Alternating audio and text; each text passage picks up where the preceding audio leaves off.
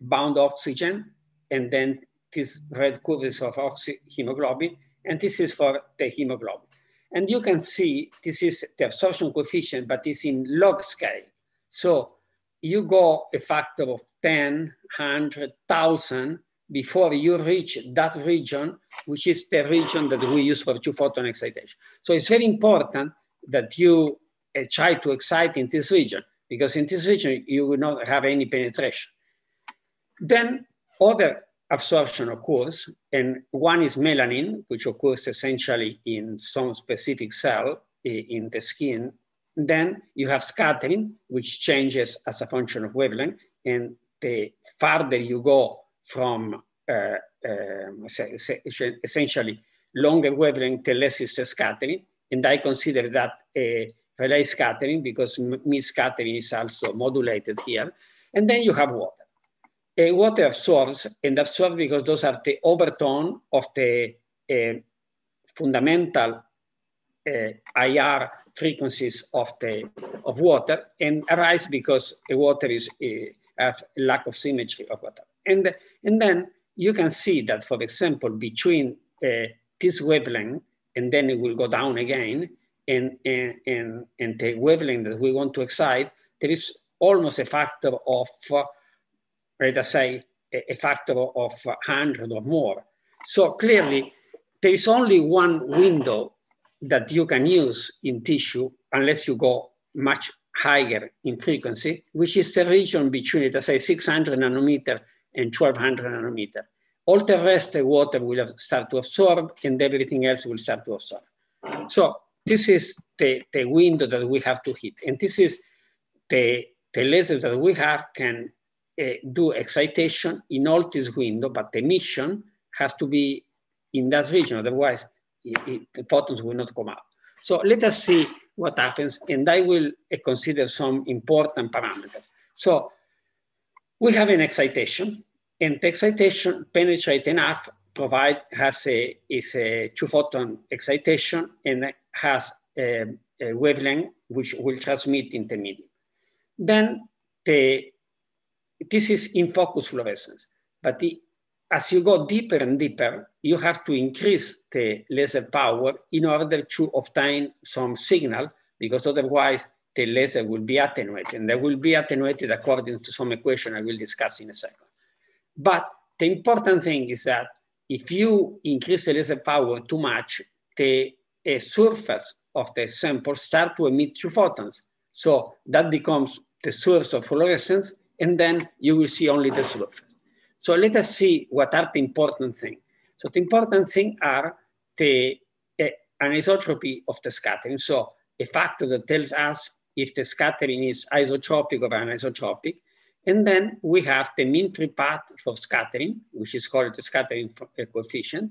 And then we have a reduced scattering coefficient, which is the quantity we will use, which is the scattering coefficient, which is generally on the order of 50 micron at the most. And then you multiply by 1 minus G, which is the scattering coefficient. So clearly, if G is 1, well, we will not have any reduced scattering coefficient, but if G is close to 0, which means that the factor of scattering is isotropic, then you can have a very large reduced scattering coefficient. I say this is the important quantity, and the important quantity is essentially how much the light will penetrate before it becomes oriented in any possible direction. And I say the inverse of nu S is called the scattering mean free path, and the inverse of the nu prime is called the transport MFP. So mean free path is what we will have. So in general, for tissues like can be the brain or muscle or whatever, we have that G is on the order of 0.6 to 0.9. So after few collision with the particles of the medium, the scattering becomes isotropic. And then that gives us a mean free path, reduced mean free path, which is on the order of 5 to 15 per centimeter. So this is still very large, and we will have to deal with that. So what it says here, only unscattered photon, which induce two photons in focus, will remain or will produce highly resolution imaging because the spot that you use for excitation is still very small. Okay, so now let us see what is the limitation. So the limitation is that you have to penetrate down, and the penetration depends on the scattering coefficient, not the reduced scattering coefficient. And then the fluorescence intensity decreases as a function of depth, but decreases because it's the excitation. So the excitation, there is nothing you can do. And that is due to the fact that in excitation, you need still to maintain a very narrow beam because otherwise you will not obtain two photon excitation. So essentially to compensate for the signal decrease, which is there is nothing you can do, as a function of Z, as a function of the penetration, you can increase the total intensity of the laser. But there is a limit because then the surface will start to emit. Okay, so let's go now to the next thing. There is another effect that limits the thing, is the fact that suppose you have a plane wave, which is generated by the laser, and you pass through the medium. Well, passing through the medium, you can find different regions of index of refraction, and that will deform very much the front. And that deformation of the front will make impossible to focus the beam at a given depth. So in order to do that, we use adaptive optics, and simply we deform the plane wave before entering into the sample in such a way that it will converge in a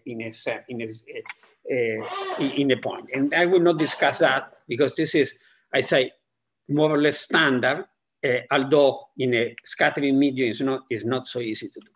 Okay, so let's go to the conventional epidetection. As I say, assuming that you can excite something, okay, you can still have a limit because you collect only the photons emitted in one region, and that region is small compared to the total solid angle in which you can collect.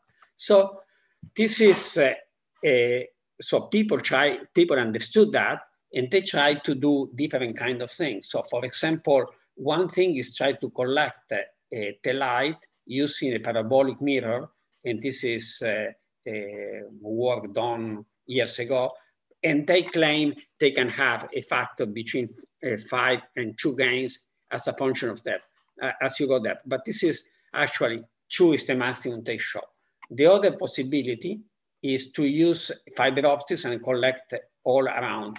But you will see that this is also, in the paper, they describe that in principle, you can get a factor of 4 signal gain, but in practice, they obtain no more than a factor of 2. Okay, so now let us come to the idea of the diver. And this is the fundamental idea. So the fundamental idea of the diver is that instead of fighting and trying to increase a little bit the angle of collection in this region, we decide to go through the sample. And those are the real quantities that we are interested in. So you can excite, and they say the excitation will decrease as a function of Z. There is nothing you can do, but you can increase very much the amount of light collected if you have a very high, so you collect by transmission, and you collect in a very wide angle. So not only very high angle, but as you can see that the deeper you excite, the larger will be the angle of collection. So it is counterintuitive that the deeper you go, the more light you will get in this method. And those are more or less sizes, 2 sizes about 20 to 25 millimeter so 2.5 centimeter, and the depth we want to reach is on the order of a millimeter. And using this method, I will show in a moment, you can obtain up to a factor of 1,000 collection in terms of signal. The other thing that you have to be very careful is that for this method to work, so if the angle of this photon hitting that part is such that it will exceed the critical angle, it will be reflected. So you will not be able to collect. So it is important that there is a margin of the index of the refraction in all the points in and of the sample, including that surface, including all the surface. And this is simply shown here that, for example, if you have a slide, a series of slides, and you have air gap, you will see very little transmission through. But if you have water in between, which is not as much, only partially the index of refraction of the glass, you can see much better. And this is the principle we will use. So you have to be careful that if the major factor is the matching of the index of refraction. The other major factor is that you don't want the scattered light from the laser to reach the photodetector, because you will saturate completely the photodetector. So you need to put here some filters that will completely cut the laser light, but has to be complete. And this is the way it works. So we have so here we have the sample, and then we have the detector here, and then we have a series of filters here. And first of all, we have two barrier filters, which are BG39 filters, and each of one at the wavelength of the laser attenuate about 10 to the 5, 10 to the 6 times. So two of them will attenuate 10 to the 12, which is sufficient not to see the laser. The other thing is that we need to have matching of the index of refraction. So the filter that we use in order to select the fluorescence cannot be an interference filter, so cannot have sharp thing, and we have to use the glass filter, because the glass filter are independent on well, relatively independent of the angle of excitation. And this is the size of the detector we use. But remember that from here, from the sample to the detector, it's all transparent in the sense that we match all the index of refraction. So whatever is the angle of a photon will still arrive to the detector. This is very important. So this is now how the system looks like. So it looks like a normal microscope. We have an epidetector. We have a detector in the transmission. Here is where we put the sample. And we have this group velocity compensator, which is important in order to get a narrow pulse.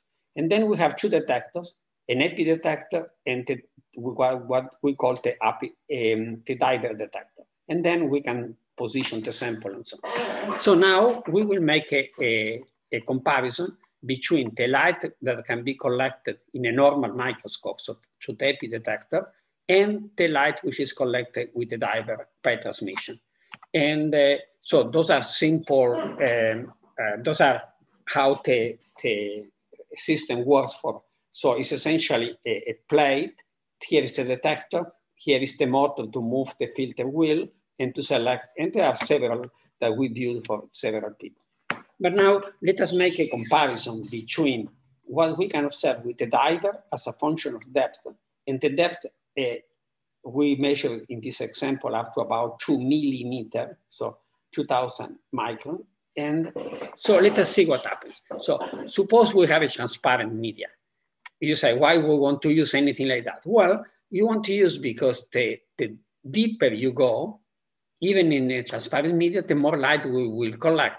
And for example, if you can, even in a medium which is about 2 millimeters, you can collect about a factor of 5. This is log scale. So a factor of 5 more light. So it will be convenient for every kind of media, because simply the detector detects more light because simply has a larger aperture. And I don't know how to calculate the aperture there, but because it's not a normal aperture of the detector, but it's essentially half of the solid angle. But then what happens if we are scattering? So if we are scattering on the epidetector, this is normalized to the epidetector, we collect very little. And but with this method, we don't have any, we can collect, well, you can see here, this is a factor of 10, a factor of 100, a factor of 1,000. So we can collect almost a factor of 1,000 more light. And that makes a difference, okay? remember we are in a very highly scattering media and very, very dirt, and you can collect that amount, and that curve can continue. So if you continue this curve, it continue down, and then you can collect an enormous amount of light. If you have very high scattering, it is even better. Of course, the more scattering you have, the better it is, because the comparison between the light that will be going up to respect to the light that will go down, of course, is in favor of the light that will be collected by the diver detectors, as we call. So this is the sample. So this is, for example, a comparison between the epi detection and the diver detector. So essentially, as you go deeper and deeper, you don't change neither the resolution nor the amount of light, and you can go easily up to more than 2 millimeters. And this is the kind of sample that we use. So you cannot see through, impossible to see through, but it contains beads and other things, and still you can image those things very well. Okay, so let us take a tissue sample. For example, this is a brain sample, and you can see the soma and the neurons here. And so if you use the epi detector, you cannot get more than about 100, 200 microns. And this is because you excite in 2 photon excitation. If you have only 1 photon excitation, you will be limited too much to about 50 micron here. But in the diver, you can go down, down, down, down, down, down, down. And essentially at the limit, you lose resolution because you are limited by the changes within the refraction. But you still can see very large number of photons at very large depth. Okay, so in order to compensate for the wavefront, we use an adaptive optics method, as I said, which is made of a series of 32 mirrors, about 37. Those are the mirror, and each mirror can be moved in 3, so can be moved in X, Y, so can be moved along the Z-axis. So this is important because it might be at the periphery, you have to displace the mirror much more, and then can tilt in X and Y. So it's 3 degrees of freedom per everything. And so we have 37 mirrors. We have a total of 103 degrees of freedom. The stroke, so the amount that we can move in the Z is 3.5 micron. This is important, it has to be more than the wavelength. And the total aperture of the system is about 3.8 micron. And the speed in which you can change the image or whatever the shape of the mirror is about 100 kilohertz. And they are faster system. They get up to about 200 kilohertz. And this is very important because essentially you can use that system not only you have to use to compensate for the wavefront, but you can also use to focus a beam. Okay. So, so let us see what is happening if we change, for example, the thickness of the sample, and we have different kinds of. So I said for no absorption, of course, still you gain signal, but the larger is the absorption and the larger is the scattering, you have to compensate. Otherwise, you will not be able to focus the incoming light. There is nothing you can do on the incoming light other than focus it better. And this is a way to focus it better. And so to give you an idea, so people are very glad if they can measure through a zebrafish, but here is a mammal, okay? So we have a baby rat, a baby mouse. This is the objective. We have essentially things containing a solvent here, which is not in contact with the animal, but is simply to match the index of refraction. And then we can measure the skin, or we can go through completely that small animal. Okay, so this is the kind of things you can do and open up the possibility to measure tissues, okay, which are essentially impossible to measure under any other condition. And those are other examples in which we increase the total field of view. And to give you an idea, so this is a slice of a rat lung. This is a mouse bone. So notice that this is 1 millimeter. So from here to here, we are talking about 10 millimeters. So we're talking about more than a centimeter.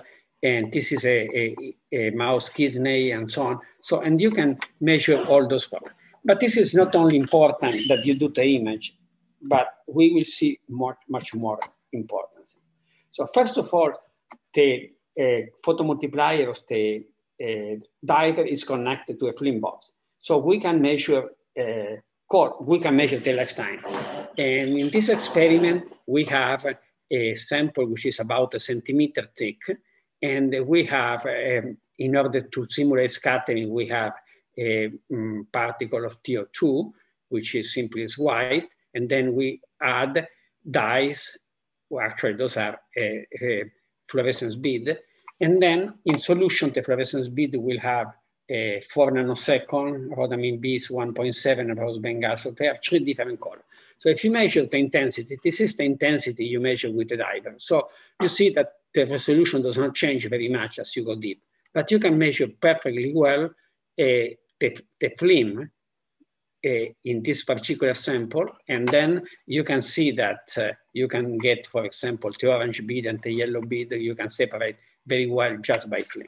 And this is important because that means that we can do autofluorescence of tissue, as you will see in a moment. So you can do, for example, if you consider a sample, which is a clinical sample, which is a flat mouse liver, you can obtain all the 3D and 3D information, all the lifetime. And this is, for example, of a mouse embryo eyes. As it develops, you can obtain all the information about the lifetime in the different parts of the eyes.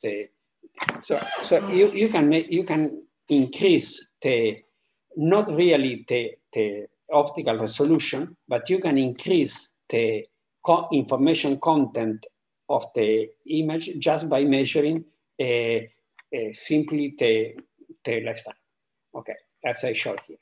So the other thing that is very, very important is that the measure of harmonic generation, which is not fluorescence. I will explain in a little bit what it is. So you have a light which is coming through, and remember the electric vector of the light will oscillate in this direction.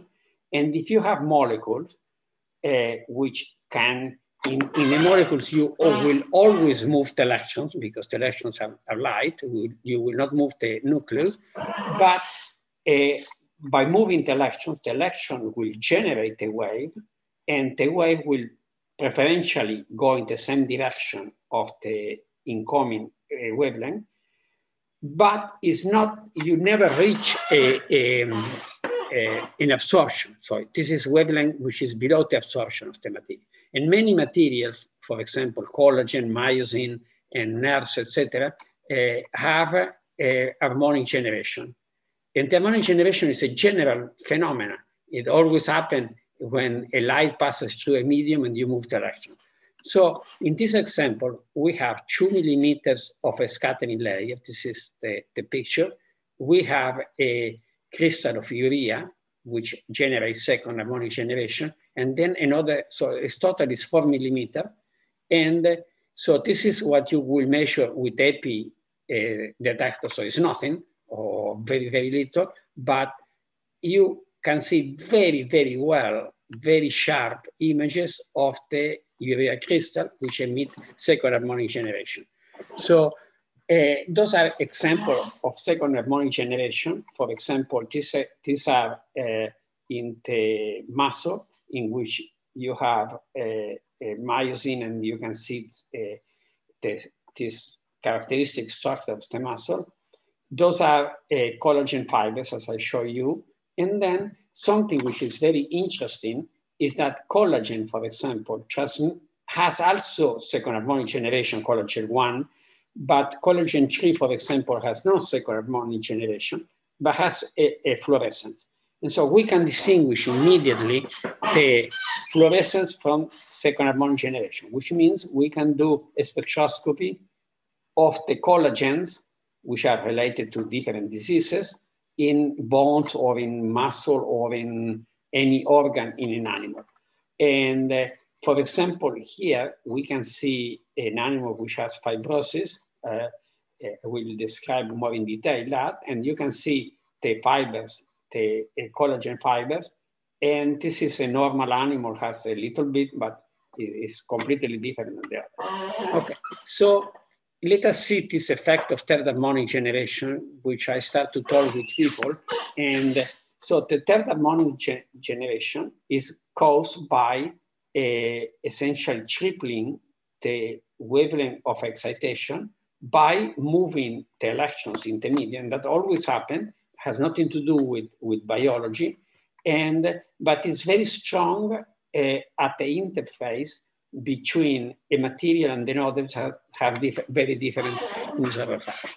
For example, this is a liver, normal liver. This is 25 micron, so, and then you can see a liver with a normal versus fat diet, and you can see here the collection. You can analyze all those the size of the particles that we see.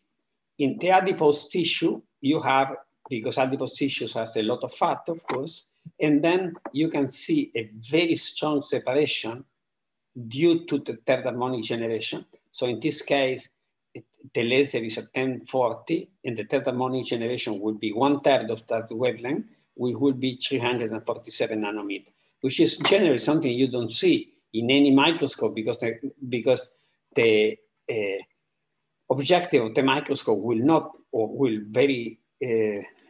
not pass that light. If you have a nerve, for example, and you can see here autofluorescence, which is in that color, and then you can see the third harmonic generation in red, which is the surface of the nerve, and then you can see in green, we have also a lot of second harmonic generation. And this is the surface of the nerve and so on. But for example, in bacteria also, a bacteria has a membrane outside, and then there is a very strong second harmonic generation. And so you can observe a bacteria simply by third harmonic generation. Of course, you can observe also by fluorescence and so on. But here you can see the membrane and not the fluorescence of the center. Okay. So you can also do 3-photon fluorescence imaging. And this work is done with David Jameson and Greg Reiner. And we wanted to show that actually you can do FCS with this. So the sensitivity is so large that you can do FCS and you can get autocorrelation function for third harmonic generation, which means you can see the fluorescence, for example, of you excite equivalent of 290 nanometers, and you can see the fluorescence of tryptophan. And this is also something unique. I think nobody has ever done proteins but directly exciting the tryptophan of the protein. Okay. So then finally, I will talk about the sine and cosine filter, and let us see how it works. So remember that the definition in the phasor plot of G and S is that you have a cosine and the sine function. So cosine is for the G and sine is for the S. And then you have here the intensity as a function of wavelength multiplied by a trigonometric function divided by the total intensity. So the idea is that this is the product of the intensity times the transmission of a filter. And if we have a pure cosine filter, then we can directly measure all this quantity, which is actually all this quantity, which is here in the numerator of this equation, just by hardware, just by transmission of the filter, the transmission of the filter. This is total intensity. The other part is total intensity, which of course is without the filter.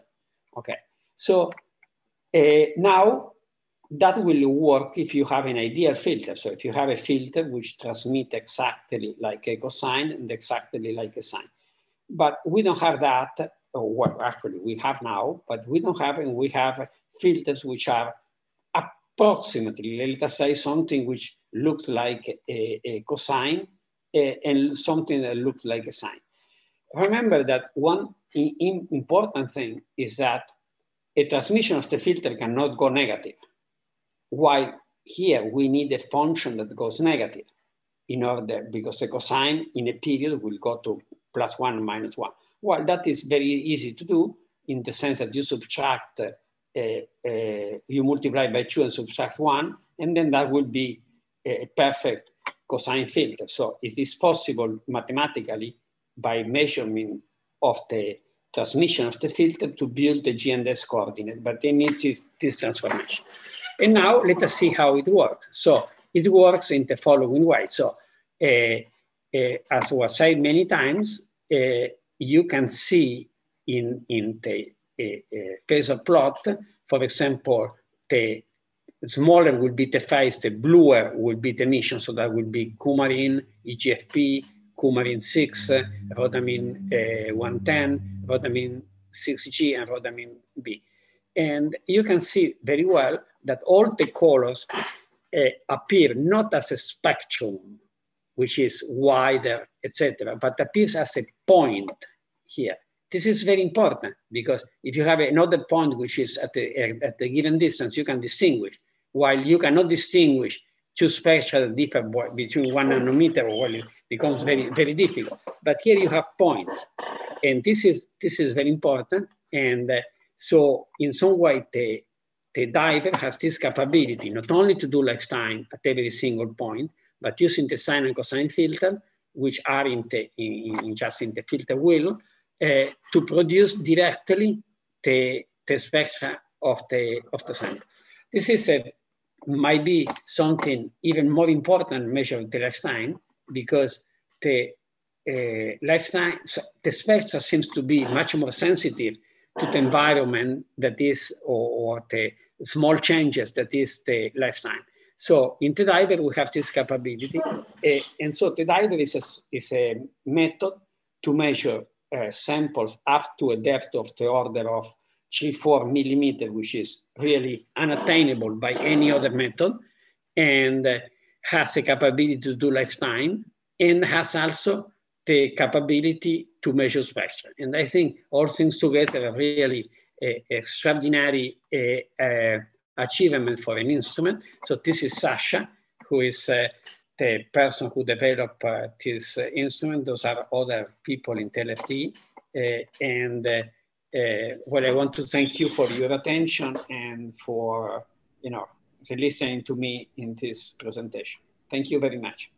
Great, Enrico. Thank you very much for the presentation. Felipe has a question. He's already. Yes, already. Hi, Enrico. Thank you for the presentation. Really amazing stuff. I see that in the diver you use the regular or the most popular fluorescent proteins as genetically encoded sensors, but I wonder if you consider using any red fluorescent protein or infrared fluorescent protein that obviously have an advantage. Remember that in the range of the diver, we need to limit the wavelength. Okay, I don't know whether I have that, but so when you transmit to the diver, you need to block the laser.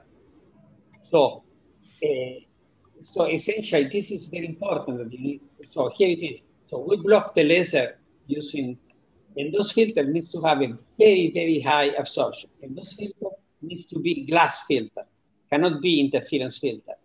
So so we found that the BG39 filter attenuate a factor of 10 to the 5, 10 to the 6 each. So the sum of the two will be 10 to the 12. And that is sufficient to completely abolish the laser. Because the laser, is clearly very powerful. And if we go through, we'll delete. So in some way, we can change those filters and bad filters which are more infrared, so that we can use more infrared. But this configuration is safe. Everybody can use, and you will never damage the instrument, because otherwise, you will send the laser directly into the detector. Still, you can go to 650, more or less, Felipe. 650 is the limit of it. It's whatever, actually. It's about 650. Excitation, right? Excitation. We're talking excitation. In the emission, of course, well, the emission also is limited. You can go up to 650 in emission. Okay. Yes. In excitation, you can go the wavelength you want. You don't have nothing in the optical. Excitation, you can go the wavelength you want because it's multi-photon excitation. In fact, we can do 1.3 microns, whatever. Yeah. So I don't know. It is a limit, but its limit is done for protection, and it's not done because there is any intrinsic limit. So we decide to have an instrument that we can open to the public and people use it. Yeah, but I was just saying because the red wavelengths usually have better penetration, as you described in your starting slides. Say that this is a part which is changeable. We can put any filter we want. We have filters that transmit fluorescence infrared and so on. But essentially, we base everything on autofluorescence. Most of the things are autofluorescent. And second and third harmonic generation.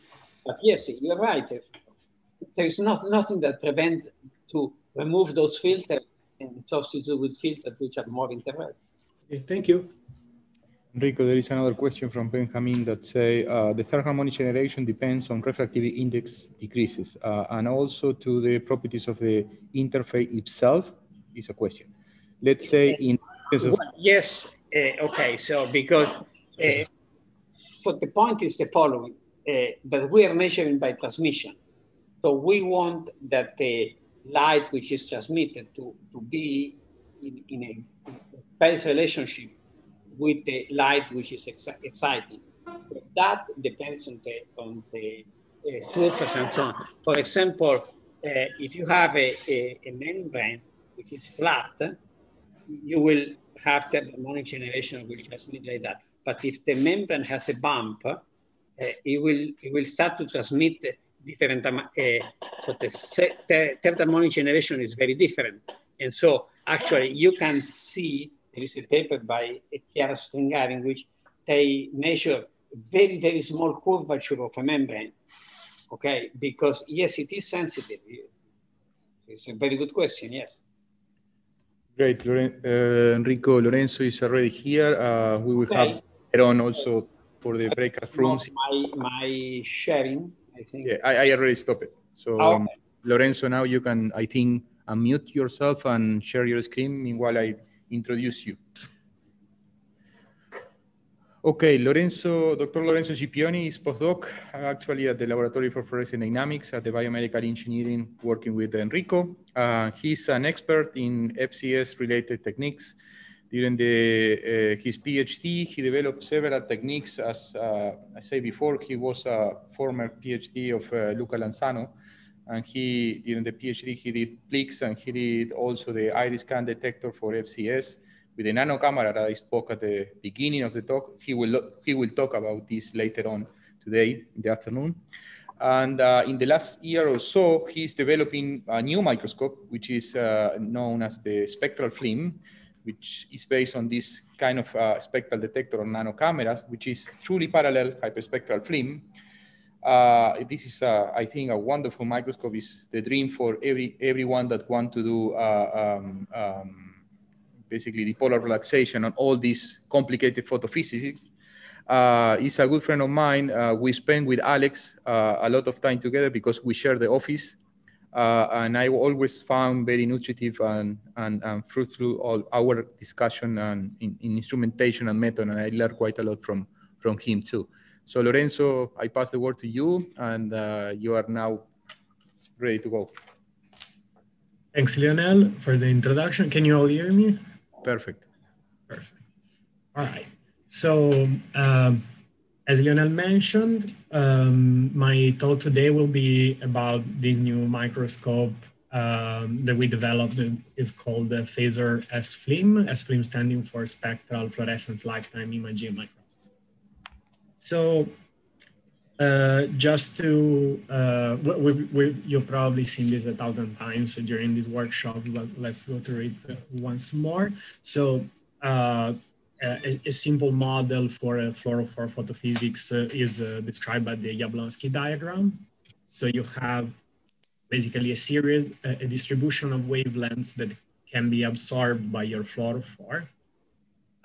Then the system relaxes by emitting a distribution of longer wavelengths. And the distribution of this wavelength is what is called the emission spectrum, which is what you typically use for to design a multicolor experiment, for instance.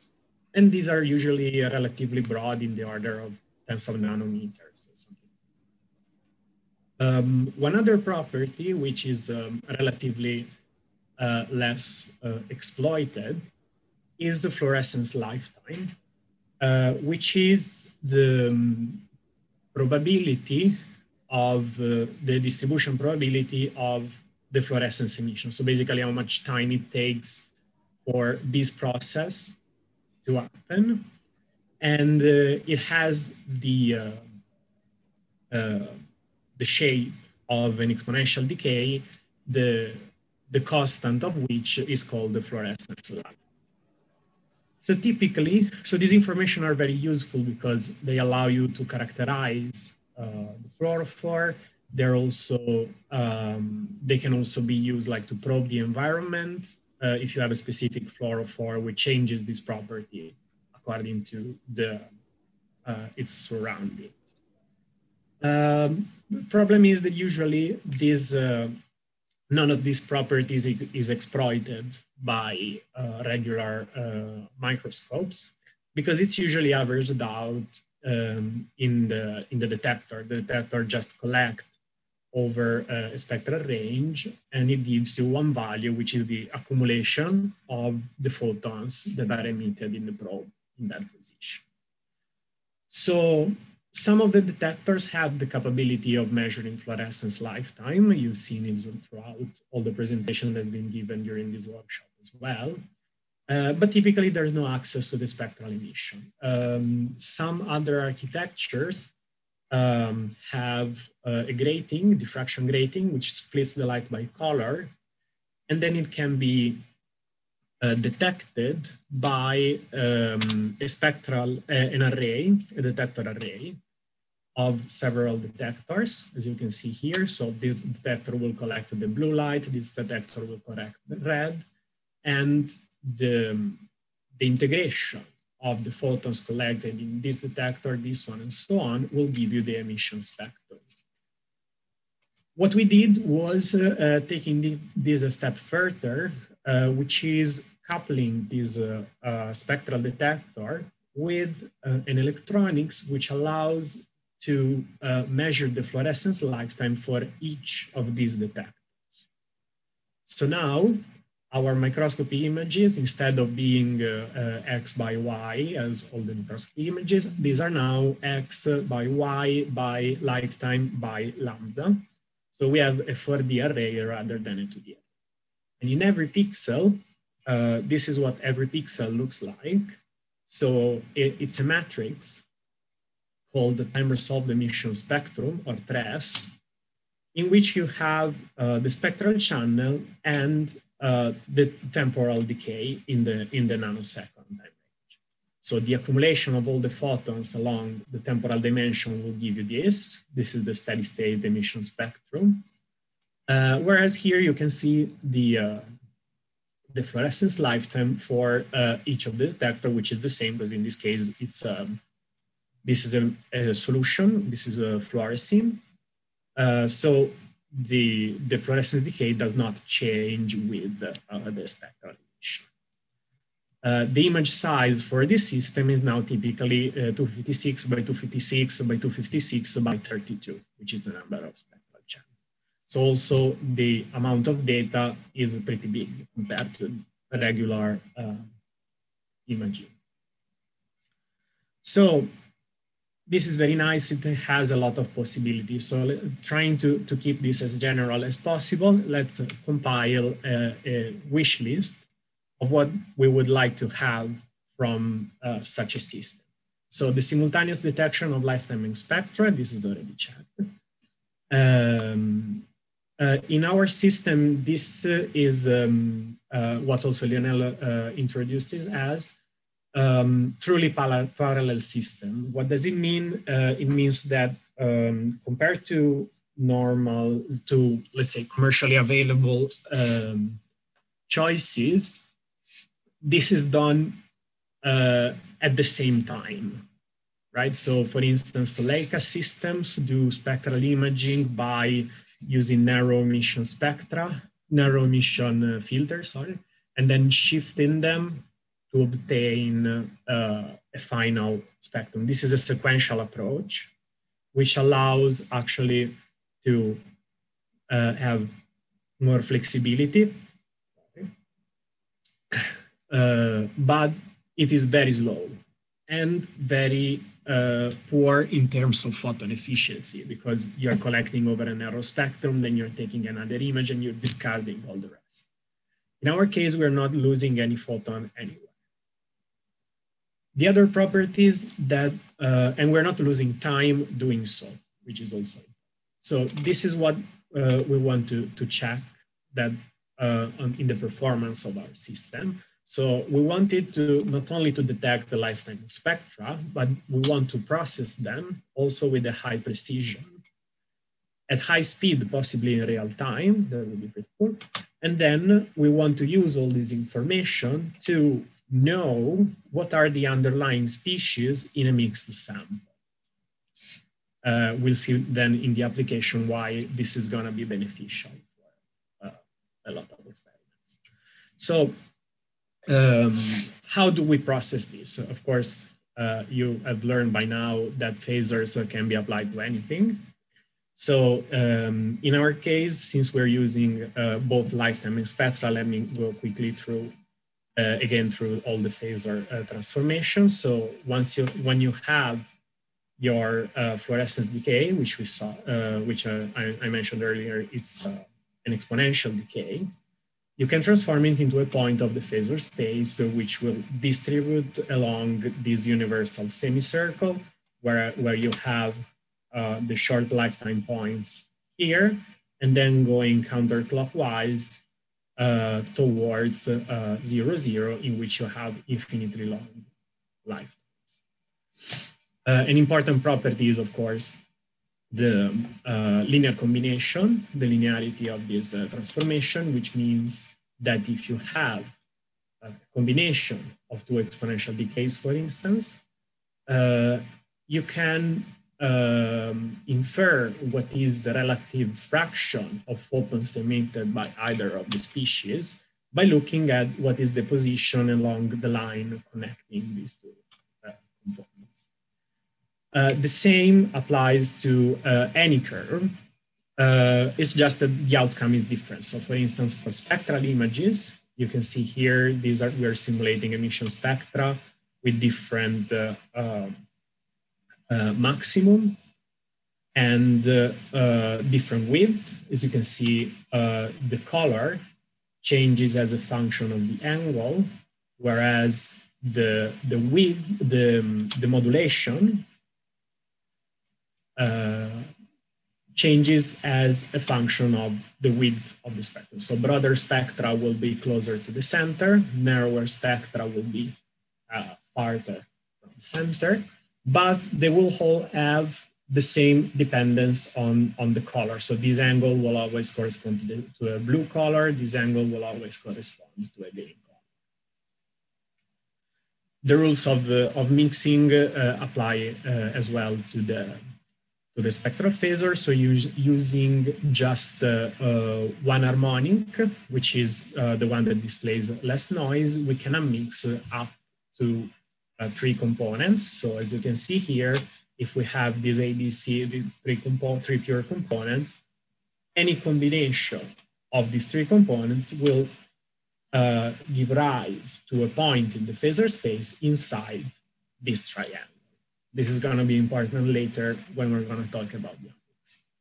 So this is all very nice, but actually why wouldn't we use just fitting, right? Fitting will give you exactly the same result. So why bother going through all of this transformation?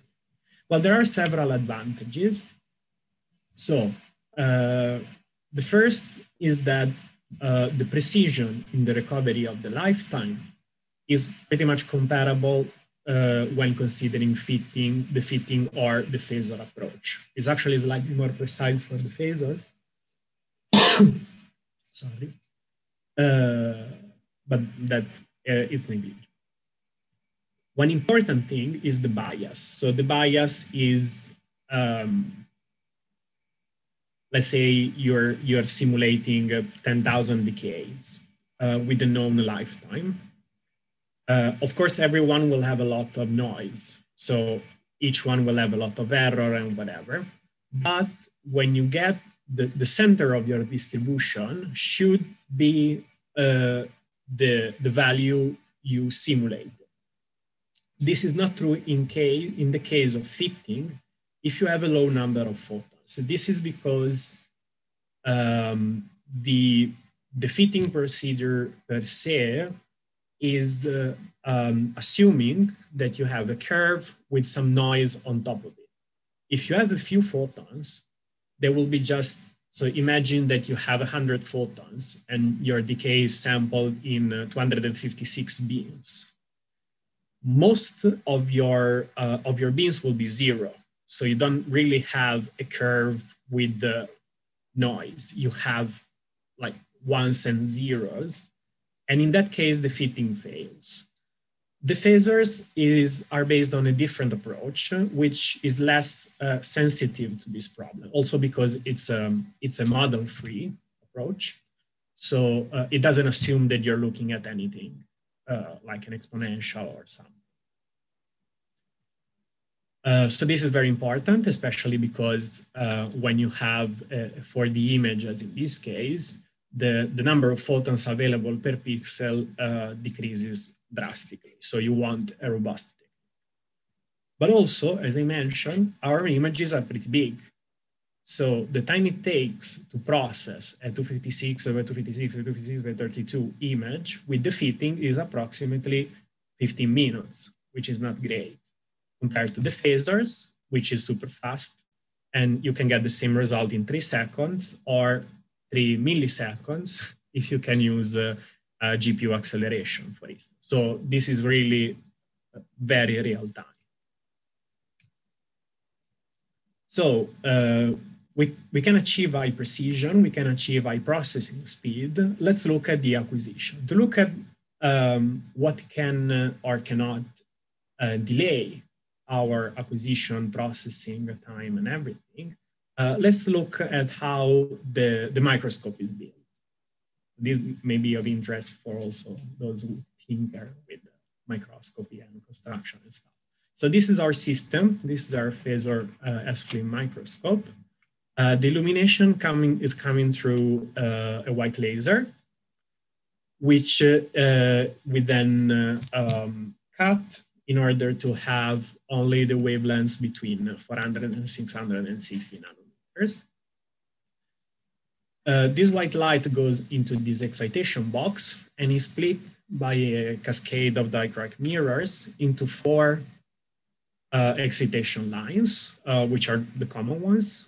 We can change it with this series of excitation filters if we want to, going from 405 to 647. Then there is another cascade of dichroics that we use for aligning them, and we could, in principle, illuminate the sample with the 4 lines simultaneously. We typically use just one wavelength, let's say 488. The excitation light exits the excitation box, and it goes through the scanning part of the system, in which you have here the scanning mirrors, scanner lens, and then here you have the stage and where the sample will be, and the objective. So the sample will emit the fluorescence. The fluorescence is then, it goes through this dichroic, through a pinhole for focality, and then it goes to the detection part of our system. In this configuration, we can choose between a regular APD, which will just integrate the light, or we can do simple lifetime with this, or through this optical fiber, which leads to our spectral detector. The spectral detector is embedded here with a spectrograph, and here you can see this small black thingy, which is the actual detector, where is the detector array. This ribbon cable, this blue cable, goes to our electronics for the lifetime determination.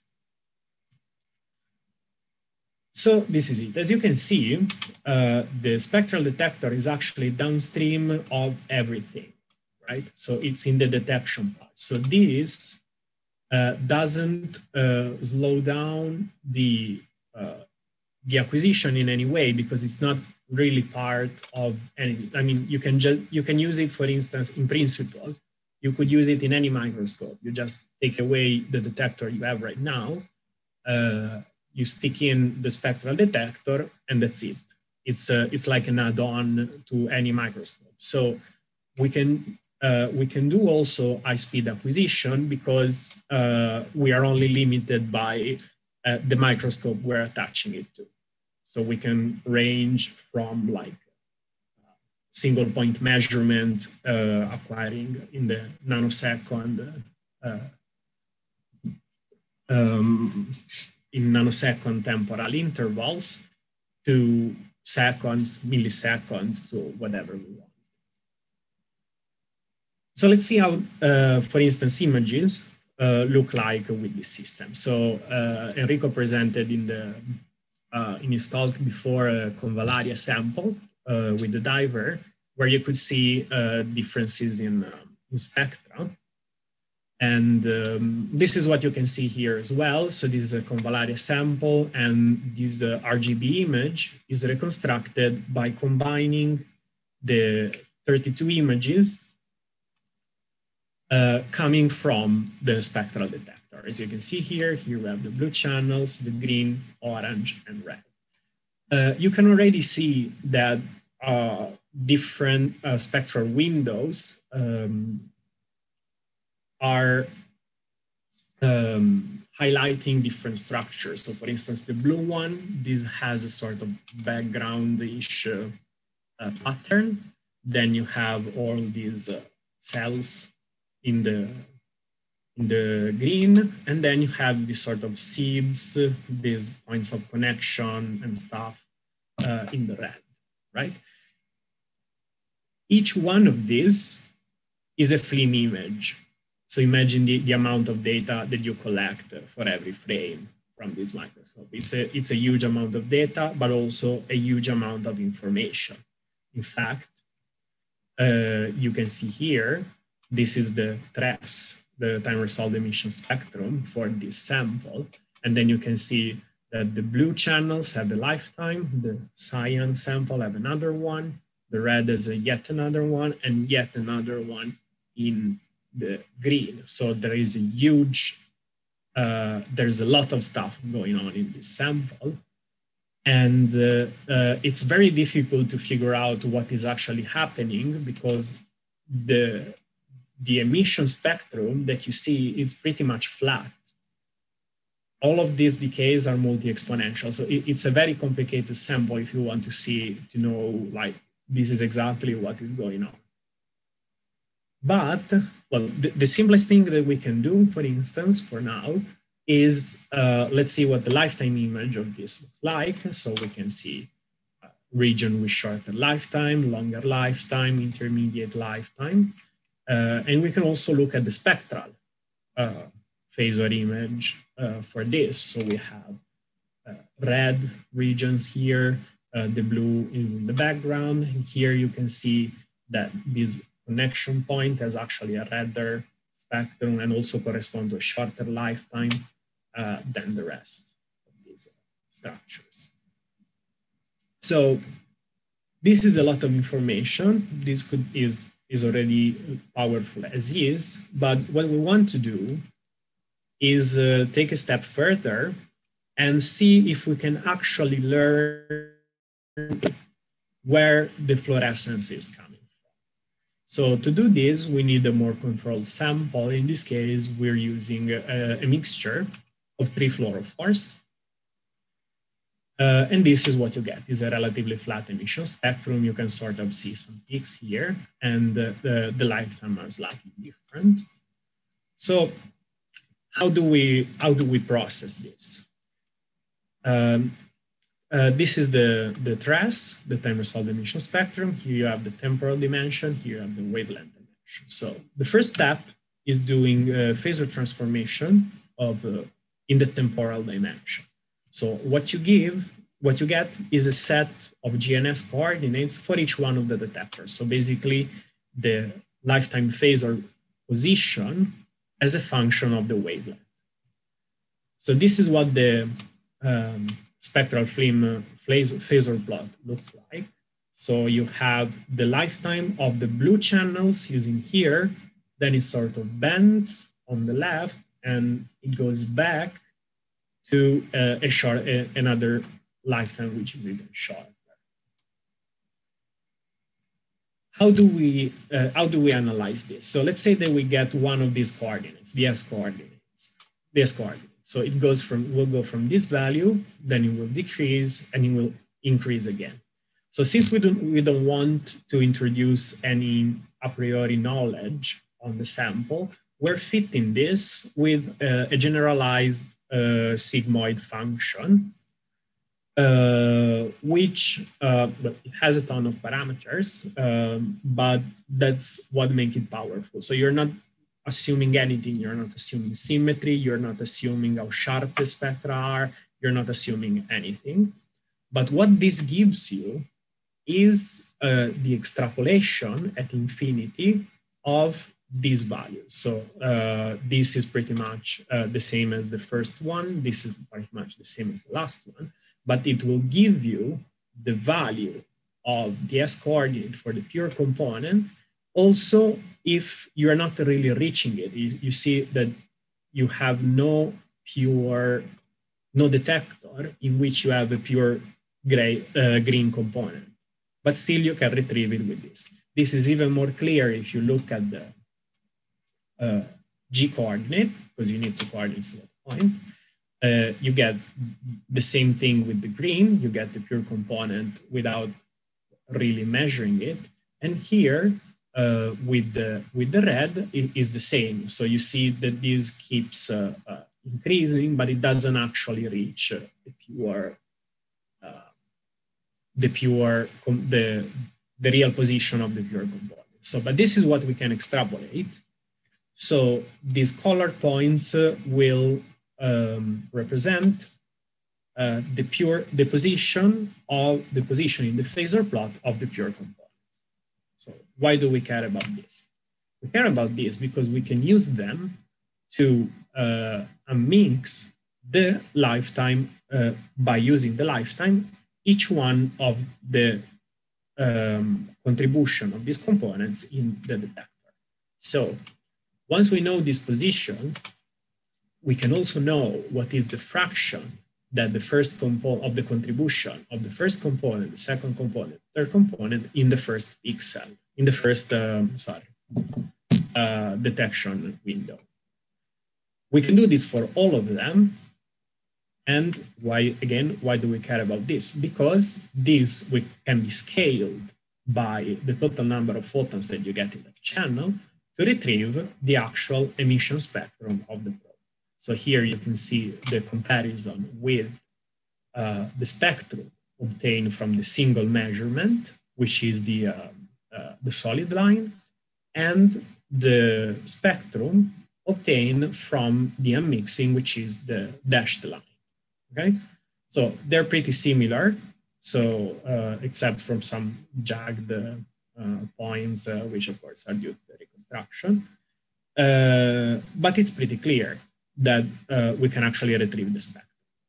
But let's not stop to this. Let's use this spectrum, transform the spectrum into spectral phasor, and use them to mix every single point of the lifetime decay. Once we do this, on top of retrieving the spectrum, we can also retrieve the lifetime of each one of the components. So this is pretty cool because this is an example that I showed you, which is done on one TRES matrix. one trace matrix corresponds to 1 pixel. So in principle, you can apply this to your entire image, and then you're gonna get a spectral image, a lifetime image for each one of the components that you have mixed. So this will increase exponentially the number of parameters you can look at in your sample. So we're checking the unmixing as well. And let me show you one application of this, which is FRET. So I chose FRET because FRET is a relatively common technique to be used. A lot of people use FRET for like a lot of different applications. And in this case, in this part of my talk, I'm going to show you how the use of phasor as film allows you to enormously increase the precision and decrease the interference of other factors in your FRET analysis.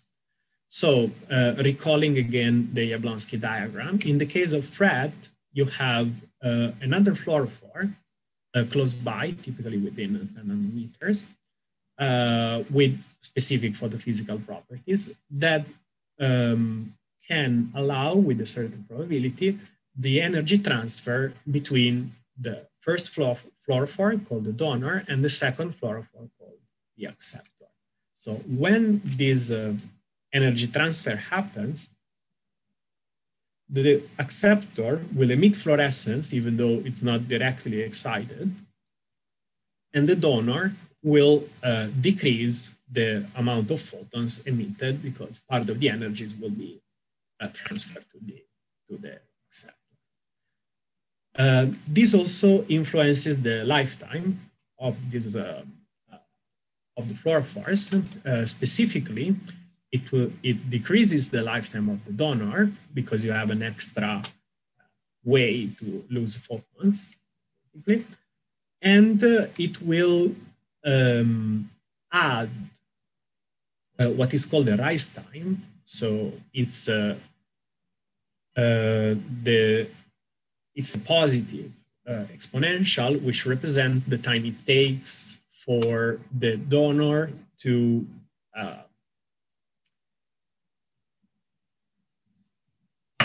it's related to the energy transfer. So basically, the rise time is a positive exponential with the same exponential constant as the donor, the quenched donor.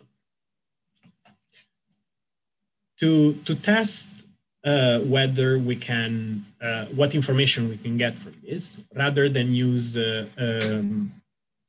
complicated samples like biosensors or something more complicated, we are using a series of FRET standard, which are based on cerulean and Venus constants, which are these.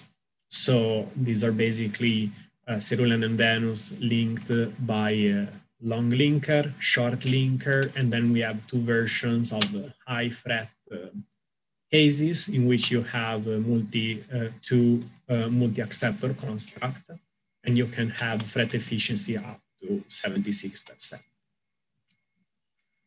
Let's see what the trace look like in the case of FRET when you have FRET. So this is the trace of the donor only, the cerulean. This is the FRET of the acceptor. You can see that the lifetimes are relatively similar. The spectral emissions are close, relatively overlapping. You can see that the cerulean has a lot of green emission, which overlaps with the emission of the Venus. And let's see what happens when we introduce FRET. So the more FRET increases, see that now the curves are farther apart than before. This is because the donor increasing FRET will decrease the lifetime. You can see it gets shorter and shorter and shorter. The acceptor will show the rise time, which decreases by increasing FRET. So also the donor will shift towards shorter lifetime, let's say. In the spectral part of this, you can see that increasing FRET, the contribution of the spectrum of the donor decreases more and more and more the more we are increasing the FRET efficiency. So how would you tackle this problem, right? So it has been shown that FRET by looking at donor quenching, so characterizing the lifetime of the donor is more robust than intensity-based measurement. So let's look at that. So this is what a common FLIM-FRET setup will output these values, right? So this is the black is the donor alone, and then you can see that increasing FRET, you have the lifetime that sort of decreases. However, so this is in log scale, you can see that most of these curves towards the end, they sort of bend. And that is because that means that it's not a pure exponential decay. That may be due to several factors. It can be a background contribution, because of course, the more you have FRET, the more the donor quenches, so the less photons you have available for the analysis, so the more the background becomes important. And also you can have some bleed through of the acceptor in the donor channel, especially in the high FRET cases. So this will enormously complicate your analysis because you have a ton of parameters to consider to get the actual FRET efficiency. And the curves are not that great that they allow for a lot of parameters to be used. So, but let's see what happens when we use our mixing algorithm and we look at the donor channel. So this is what we see. So we see a much more clear transition to shorter lifetime when FRET increases.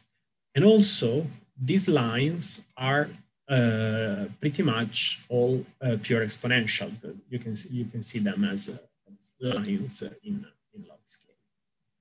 So this is because what we're doing is we are mixing the spectrum of the donor from the spectrum of the acceptor from any unknown background that's already present in the cell. And we're looking at the lifetime of each. So what we have as an output is the clean lifetime of the donor.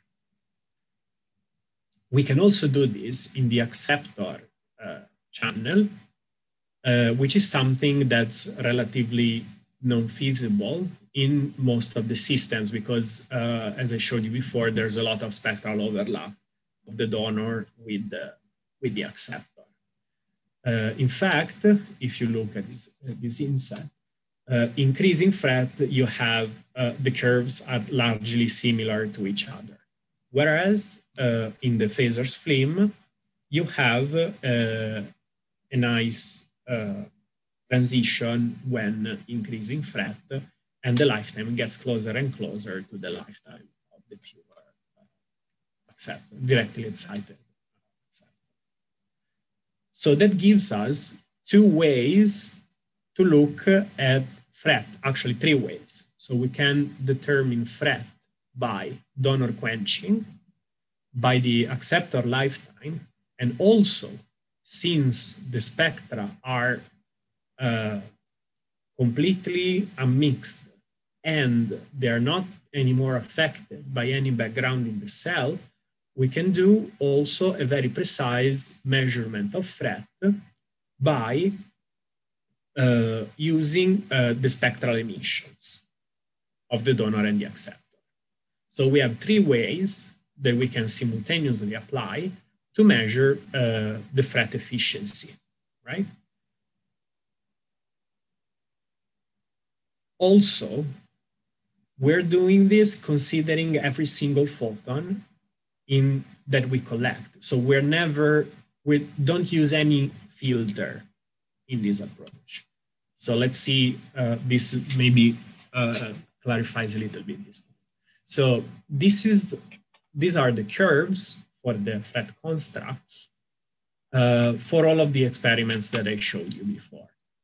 This is in the case of emission filter. So you will collect this amount of photons and this amount for the donor, this amount of photons for the acceptor. This is the amount of photons that we collect with the same data set by using the phasor S-FLIM approach. So we have approximately 3 times the amount of photons for each of the spectral emissions. But this is misleading because actually in emission filters configurations, you cannot use the acceptor rise time because there's too much spectral overlap. So what we're actually comparing is this amount of photons that comes from the photon quenching to this amount of photons that come from the combined donor quenching, acceptor rise time, spectral FRET. So that gives you the same amount of photon in approximately 6 to 22 times less acquisition time, or 6 to 22 times more photons available for the FRET determination.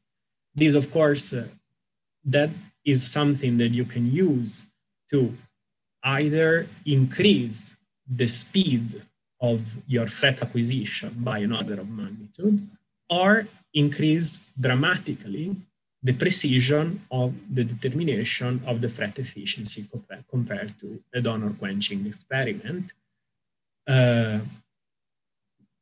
keeping the same pros because we are rejecting any contribution from bleed through or background and so on. Plus, you can look at the same thing from 3 different perspectives. So that gives you much more insights on what is actually going on in your sample.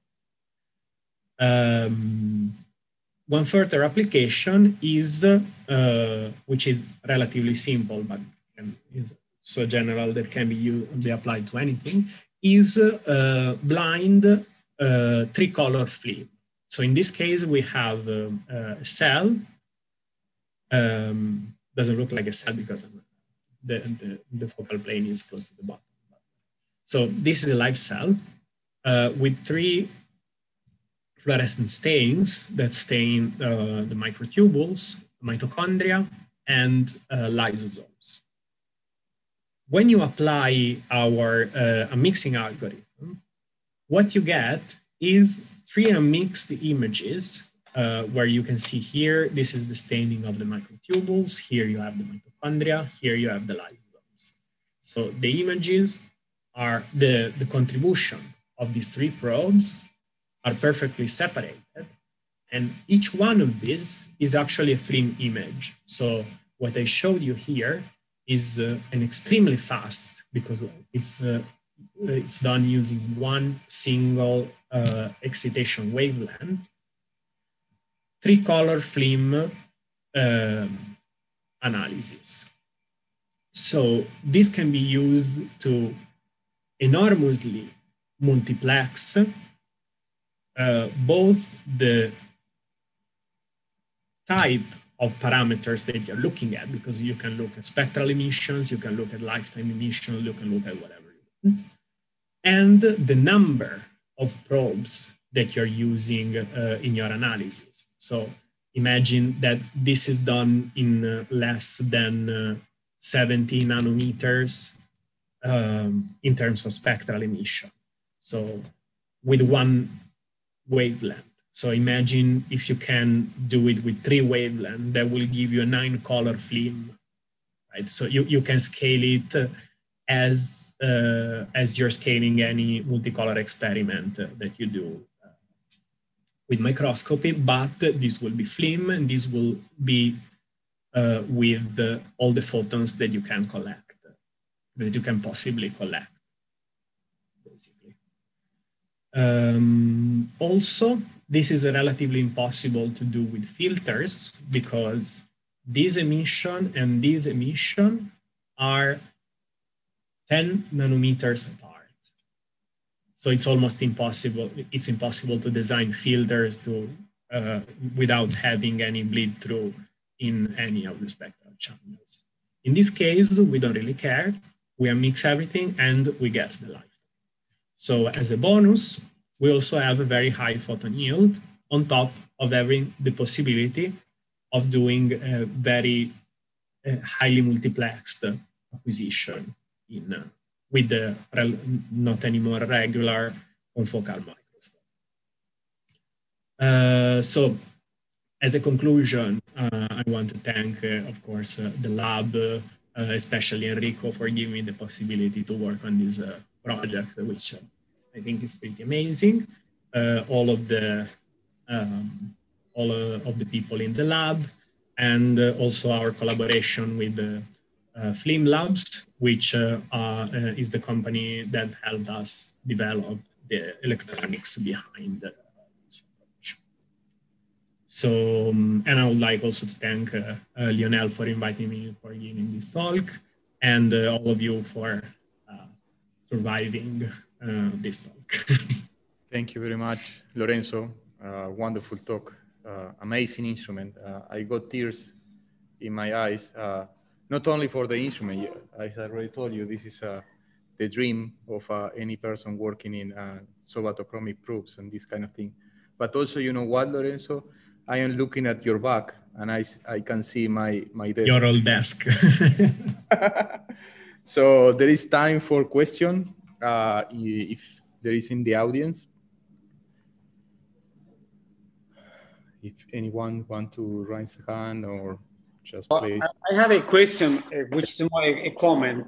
Yeah, that please. Essentially you do the convolution without really knowing anything about the position of the phase of the position of the spectrum.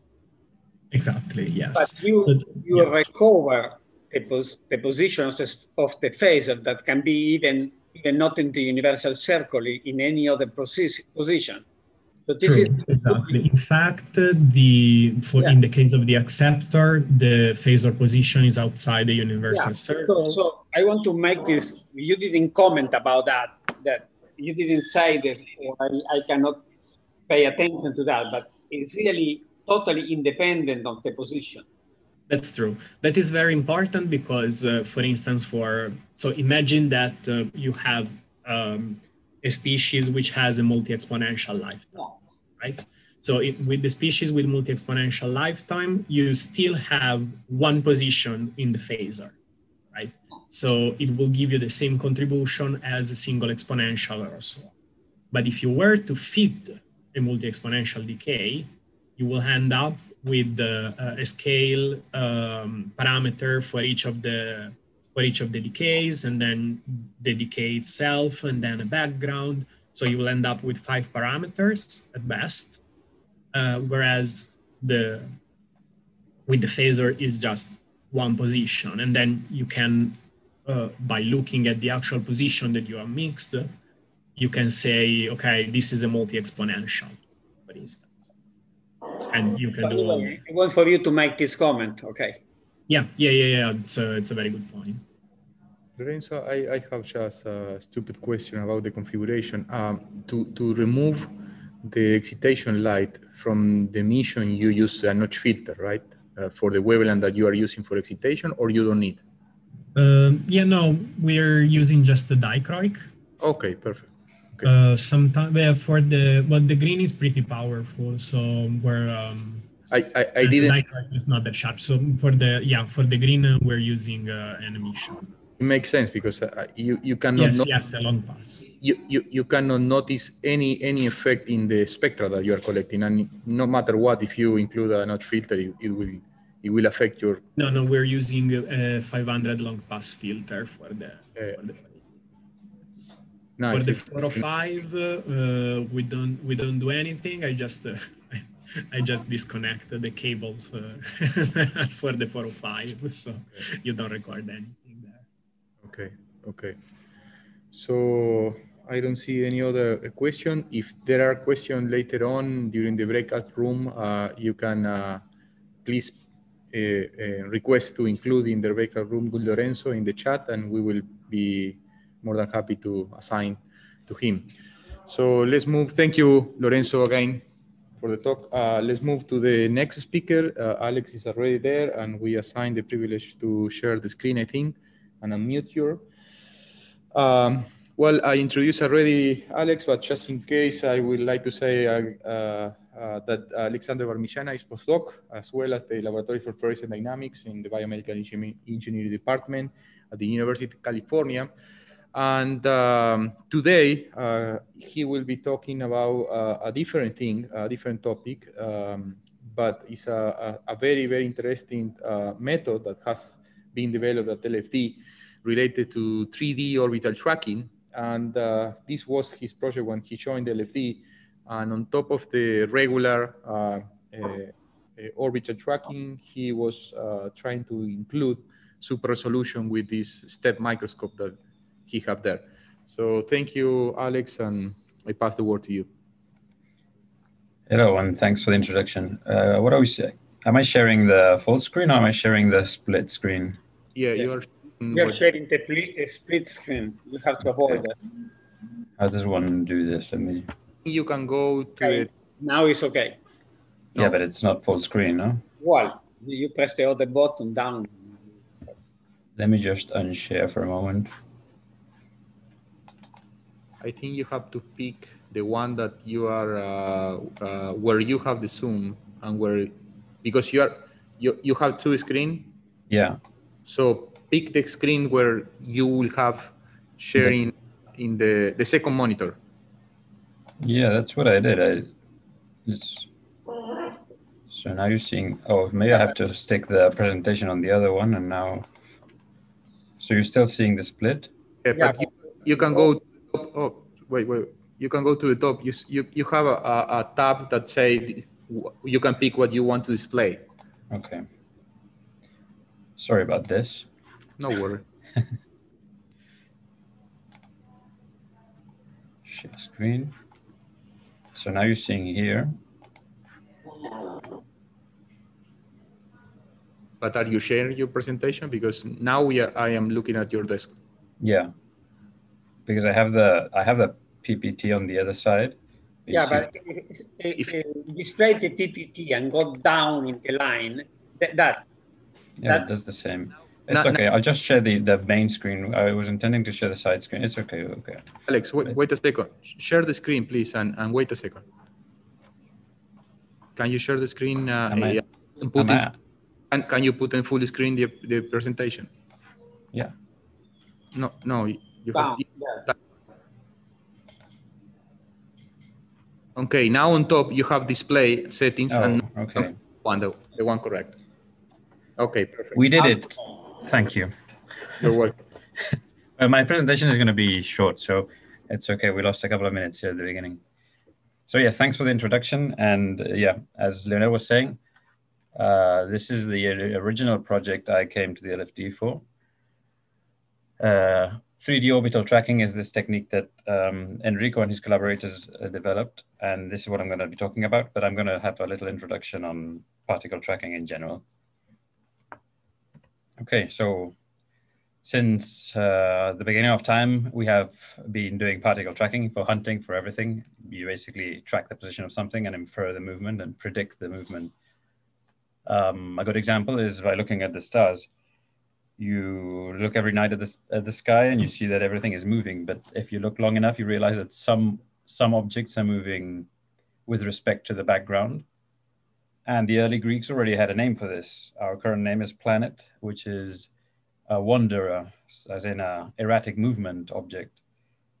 But they soon realized that it was not such. It's not an erratic movement. It's actually very predictable. So you can, by looking at over the weeks and months, you realize that, well, some objects move slower. So you immediately decide that they're further off, like Saturn and Jupiter, and some objects move faster, like the Moon, Mercury, Venus, and the Sun. Therefore, they are closer. By taking more precise measurements, noting the exact position with more precision, they realized that there was a strange movement of going back and forth. And the next model that came up was this fancy model with a clear overfitting with the known epicycles, where they say, okay, the planets have to be going forward for a time, and then they kind of go back and then forward again and go back. And it was another 1,500 years before 1400, we simplified the model and realized that that was only an artifact of the fact that we are not the center. It's rather that we are orbiting like the rest are. And kind of this is our current model, except for nuances, always again, thanks to better precision in the measurements. This very particular guy, the Danish Tycho Brahe, he did very precise measurements and said this circular model cannot be correct. There has to be some combination of motions. And he put Earth at the center, moon around us, and then sun going around us with all the planets around the sun. And his employee, Kepler, said, no, your measurements are good, but there's a simpler way to explain this, which is our current model, the elliptical orbits of the planets.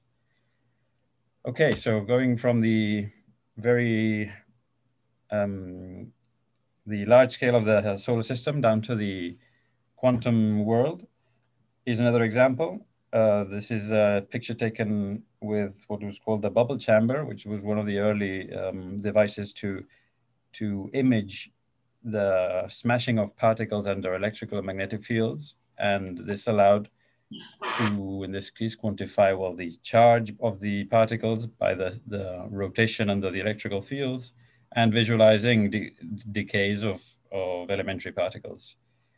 Alvarez was given the Nobel Prize for developing this device. And now going into biology, our own interest.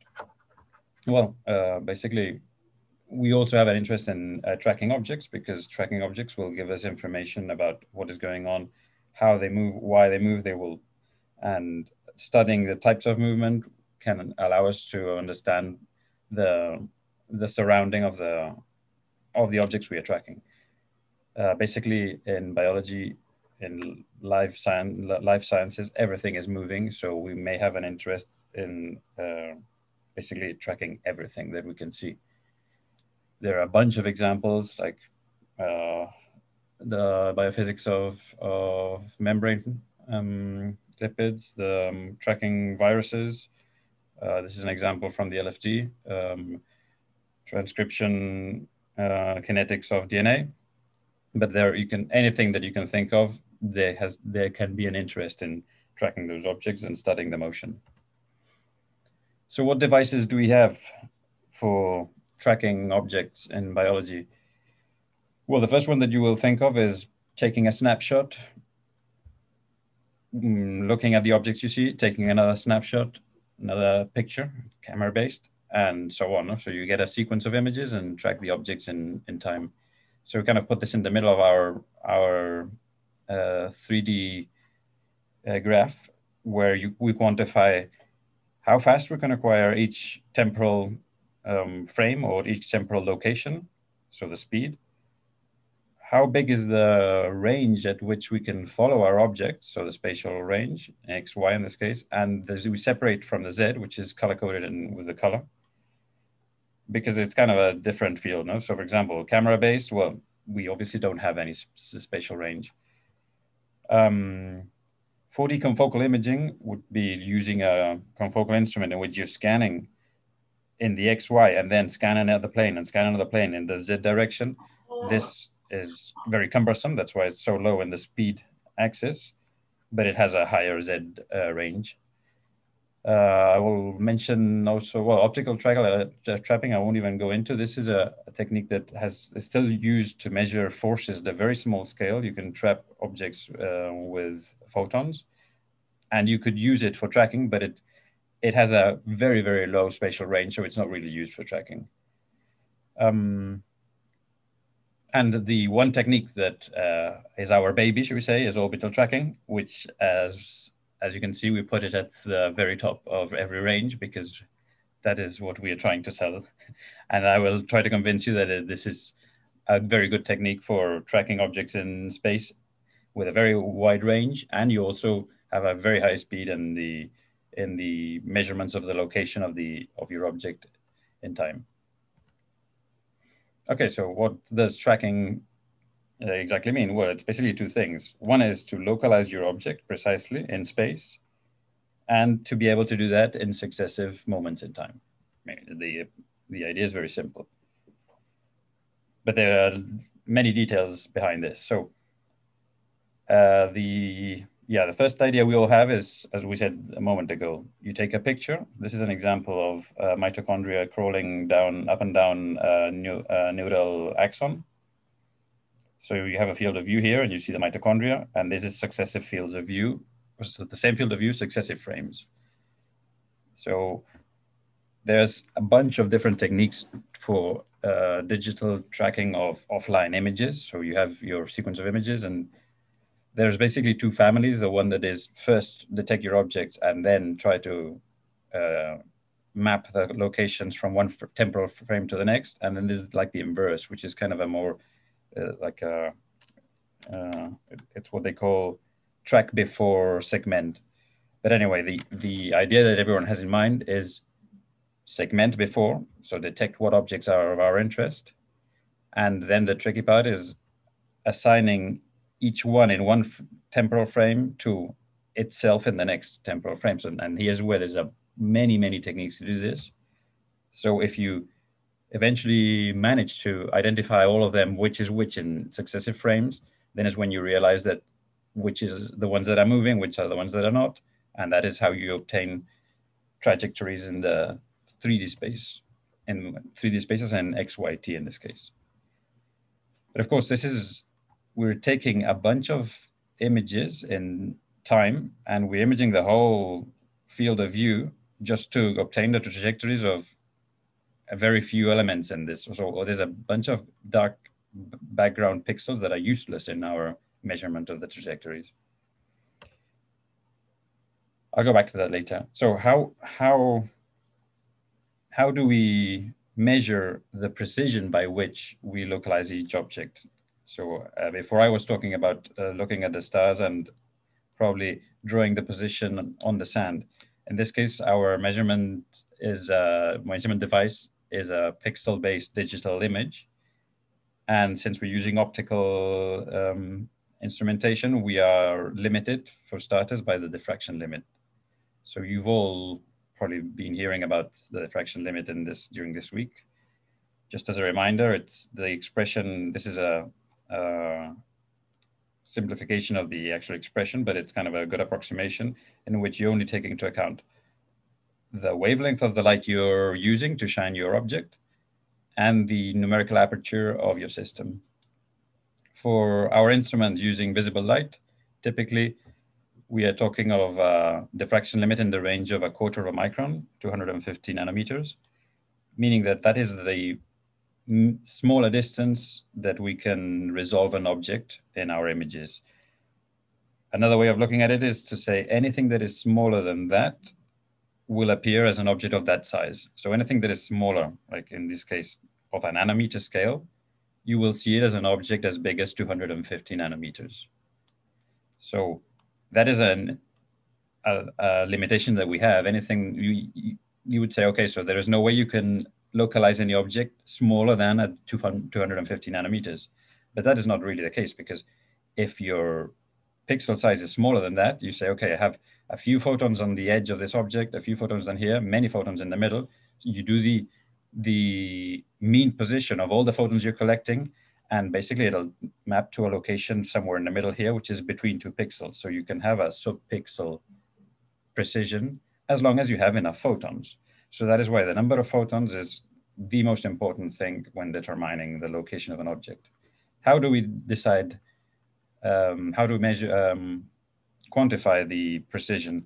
Use the variance of the object. Imagine all the photons are physically coming from a tiny punctual point in space, and you're obtaining this diffuse object. So the bigger the object, the worse is your localization precision. So what you measure is the variance, or sigma squared, of the blob that you are imaging.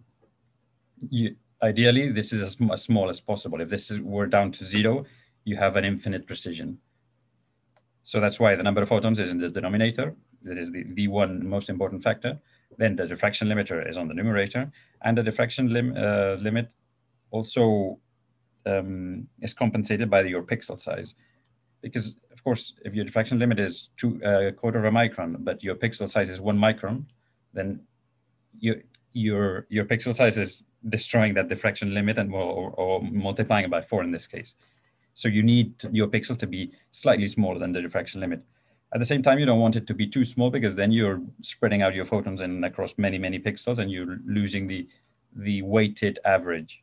So that's why the pixel size is also included down here, sorry, yeah. And finally, also, you want your object to stand out from a background. So the photons that come from other sources that is not the object that you're trying to track, you want there to be not too many photons coming from the background. So that is another thing to take into account. Okay. Now, what are the typical measurements we do with tracking? So once you have a trajectory, what is a good way of getting relevant information out of that trajectory? Well, the typical that people use is the mean square displacement, and I'll tell you now why is that the case. So suppose that you have an object that is moving randomly, and at time 0, it's in a given position. The probability distribution function of finding it in space and time, it turns out is you can model it by a Gaussian function. So as you give it more time, the probability of finding it further and further away kind of increases, and at the same time, the probability of finding it in the original step decreases. Whatever time you measure it, the mean position of your part of the whole probability distribution function will still be 0. A way of thinking of that is, instead of one object, think of it as you have many, many objects in the middle here, and then you give them time to spread out. So if at whatever time you measure the positions of all of them and find the mean, it will still be the origin. The way you quantify the spread in time is, again, the variance of this Gaussian, the spatial variance, so the denominator of the exponent of the exponential. And that is what is telling how wide your Gaussian function is. And as you can see, the coefficient in front of so this is linear with time started, which is the important fact, and the coefficient is the diffusion of your objects. So the fact that the variance, or the square of the standard deviation, depends linearly with time means that the square of the movement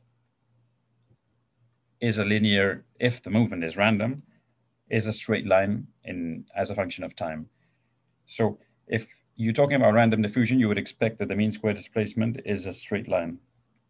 But if your object is actually moving because there is some directed, or as we call it, active transport, so there is a preference to move in a direction, you will see a divergence from this straight line. So just measuring this quantity already can tell you a lot of information of what's going on in the motion of the particle you're tracking. The opposite of that is if there is something that is there's some kind of motion against a particular direction, you will see this kind of moving away from the linearity, so with a exponent lesser than 1. And if the object is limited in space, you will see that it reaches a particular spatial threshold, and it will not survive that. You can also see funny objects like this, a situation like this, in which you have some confinement, and then it eventually releases. Okay. So here are some more examples in biology. There's an old example from the 80s and a more modern case, but it's basically the same. You're imaging, you get taking images in time, and you're finding a way to assign objects from one image to the next. Now, as I said before, if you are taking so many images and you're only tracking particular objects, you're actually wasting quite a lot of time in taking the images of all those pixels that are actually background. So here's a kind of a technique developed here in the lab that takes that into account and says, okay, you have your object. What you can do is just scan some frames above and below around a very small range. And if you see it kind of moving in a feedback looping, you just simply scan towards the object so that you're kind of tracking it in 3D, but without actually imaging the whole of your volume of your sample, just imaging a very localized space around your object. In this case, 3 to 6 stack planes. So the issue with the 3D imaging, you can choose to make frames above and below your object, and that will allow you to track your object in time. It's what we were mentioning, but this is very limited in temporal resolution. But of course, you do have a complete picture of what's going on in the surrounds of your object. There is another technique that that is interesting to see, that is to use the defocus of the particle to infer the actual Z position. So in this case, for example, when the object is above or below, it appears bigger and more spread out because it's out of focus. It's outside of your focal plane. And there's even very fancy ways to even distinguish if it's above or below, just by inducing some aberrations in the system. So astigmatism, for example, is an aberration that will depend on the position above or below. It will kind of spread out in one direction if it's above, and in the opposite direction if it's below. Limitation to this, obviously, the Z resolution. The PSF of your object determines how, as soon as it's further than a couple of microns away, it simply disappears. So you lose, you only have a very, very narrow Z resolution. The final approach, which is what orbital tracking is based on, is kind of not imaging anything, only imaging very closely around your object and tracking it in time. It's what we call riding the particle. So this gives very high spatial and time resolution, with the drawback that you do not have images to compare to. So it's hard to tell if you're actually tracking your object or you're kind of lost in space. So orbital tracking. Orbital tracking is based on shining your laser very close to the particle, but not exactly on top of your particle of interest. And that is because if you shine it kind of with the edge of your PSF, it's where you have the maximum variability, so your maximum sensitivity to a small movement of your object. This is an image of PSF, the diffraction limited object. You focus your light into space, and your focus is not infinitely small. It has a certain size, as we said, 1/4 of a micron approximately. And the intensity, so the number of photons in the XY direction, is modeled by a Gaussian. So it's brightest at the middle, at the exact middle. And as you move away, you get less and less photons, and eventually you get none. So notice that the place where the derivative is maximum is exactly the place where, if you are shining your object, your fluorescent object, with the edge of your PSF, and the object suddenly moves slightly away, you get a very high decrease in number of counts. And if your object moves slightly towards the inside of the PSF, and when it's at the edge, suddenly you get a lot of counts. So the orbital tracking technique exploits this by following the object, going around the object, and only shining with the edge of the PSF, which is where you have the maximum sensitivity in the number of photons that you're going to receive. So the idea is you have your object in some location. Suppose the object is in the middle of this Cartesian plane, and you have your PSF. You're shining all this blob of 250 nanometers radius, and you move it around your object, always keeping your PSF at the edge of where the object is. If the object is static and you're perfectly around it, the intensity you would expect to receive from your fluorescent particle is constant, because it's always at the same distance, and regardless of the angle at which you're at, you would see a constant intensity. Here are 3 examples of 3 particles, the red, the green, and the blue, which are not at the center of your orbit. So, for example, the green and the red are at the same angular position of your orbit, so that when your PSF is around this area, you get a maximum in intensity. And as you move away, you get less and less intensity to go back to getting high intensity again in the next orbit. Another example is the blue particle here, which is at a different angle. Therefore, your peak intensity is a different location.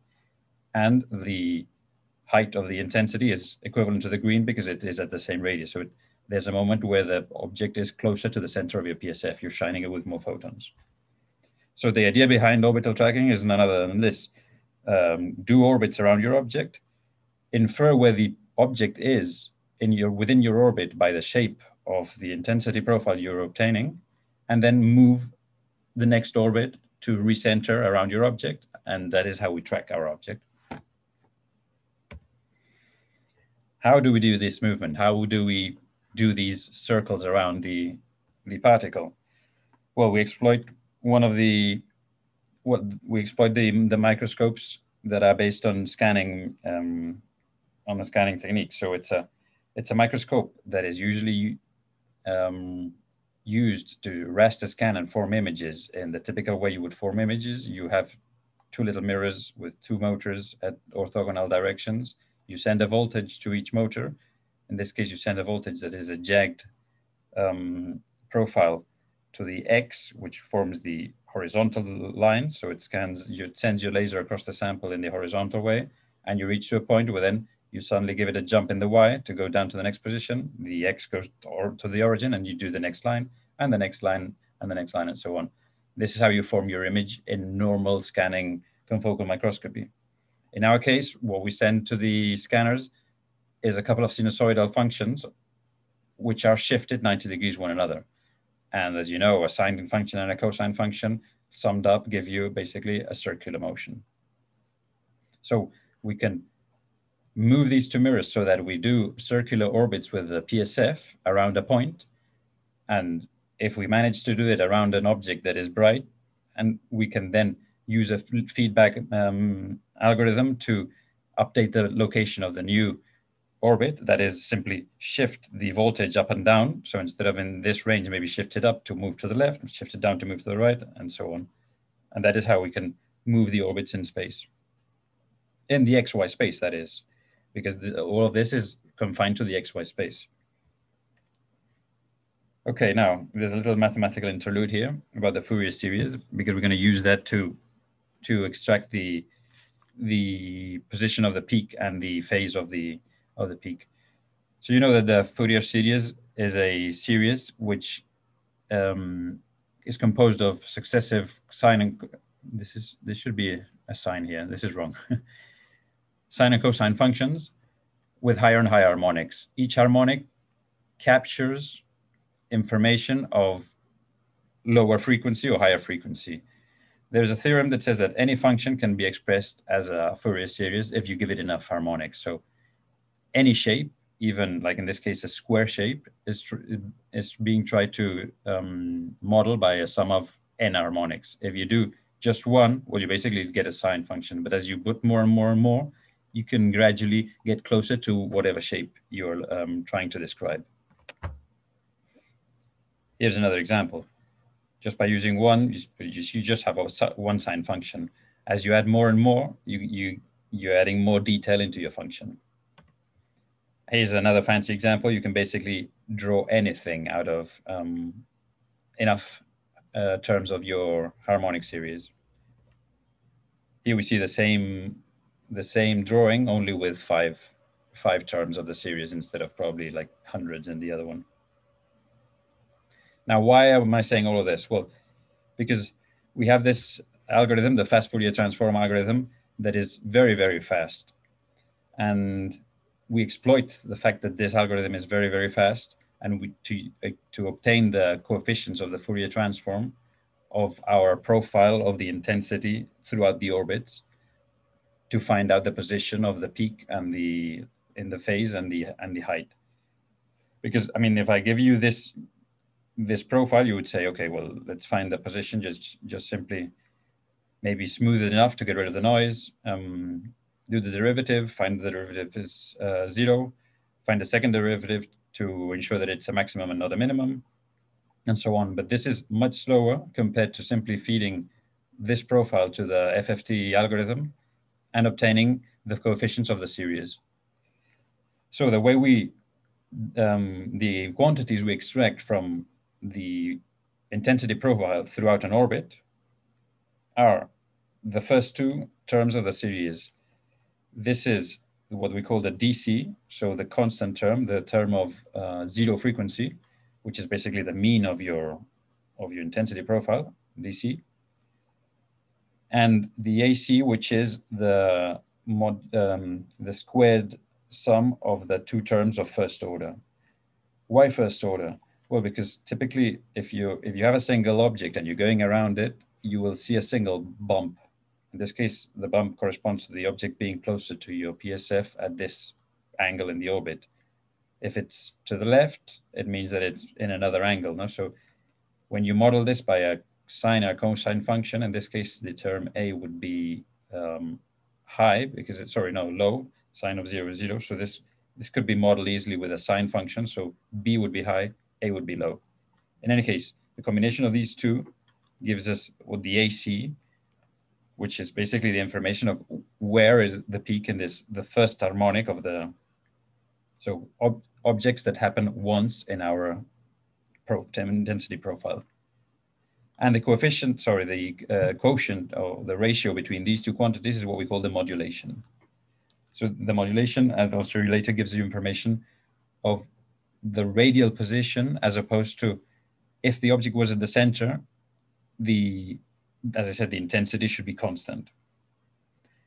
The other quantity that is important is the phase, which is relatively easy because it's simply the arctangent of the ratio between the B and the A. So it's as I said, if the sine is winning over the cosine, it means that the maximum is occurring at a particular angle. And if, for example, the peak was at the very beginning, A would be very high, B would be low because the cosine is closer to the actual function. So yeah, the modulation gives you information of where in your orbit the object is. If your object is exactly in the center of the orbit, your intensity is basically constant. If your object starts to move to one direction, you start to see a peak when you're scanning in this region where the object is moving towards. And as it moves closer and closer, the peak goes higher and the intensity goes lower in the other ends of the orbit. But as the object leaves your orbit and moves away from it, you basically start to get zero intensity. The modulation, therefore, it's being the ratio of these two quantities, you can use the modulation to find out where within your orbit is. And this is very important because it means that it's okay, you're orbiting around your object and updating every orbit, but you actually know the position of the object at every point in your orbit. So the scanners that we use, typically you can do orbits in the millisecond scale, one orbit every millisecond, but each point in the orbit is actually in the microsecond scale. So you have localization of your object, temporal localization in the microsecond scale. Okay. Yeah, this is basically what I was saying here. So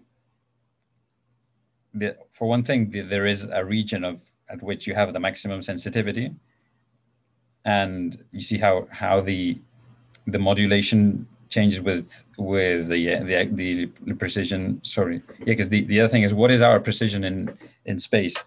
I was saying that our localization precision in time is in the order of the microsecond if you're considering every point in the orbit. And again, even if the orbit's size is approximately 100 nanometers or 250, the precision in space is a fraction of that because you're getting many measurements throughout the orbit. So the actual precision in space is around the nanometer, in fact. Okay. Now I haven't mentioned anything about 3D. How do you track an object in 3D? Because all we did was scan orbits in 2D, and if it moves away from your center of your orbit, you simply update the position of the next orbit. In order to scan objects in 3D, what we do is do an orbit above and below our object. So you're not doing a single orbit around your object, you're actually doing two orbits. It's more like an 8. You have one orbit below, and then you move to the top, and then down and up and down and up. So instead of two circles, this is a continuous space. So it's a loop going up and down, up and down. So what we do is change the position of the focal plane, of the confocal plane of the microscope. And for example, if you do an orbit above and you have some intensity, and you do the orbit below and the intensity is much lower, you immediately know that your object is closer to the top. So we have another modulation, which is the ratio between the intensity up and down. It's kind of the difference over the sum. And this tells you immediately if your object is moving up or down. So you can update also in the Z direction. How do you focus up and down in the Z direction?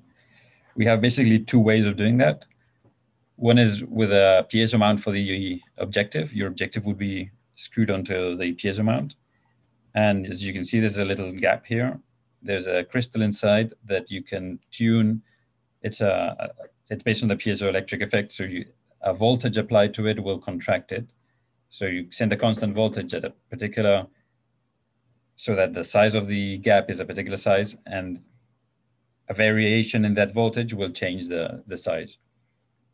The other option is to use electrical tunable lenses, which are lenses that you can, again, send a voltage and change the effective focal point of the plane. So instead of moving your objective up and down, what you do is attach your objective here. Again, you have a screw here, you put your objective on top of this, and you're adding an extra lens, which slightly changes the orientation of the photons that are arriving, therefore changing the focus above the objective. So in one case, you move up and down the whole objective, and the other case, you change the focus of the objective.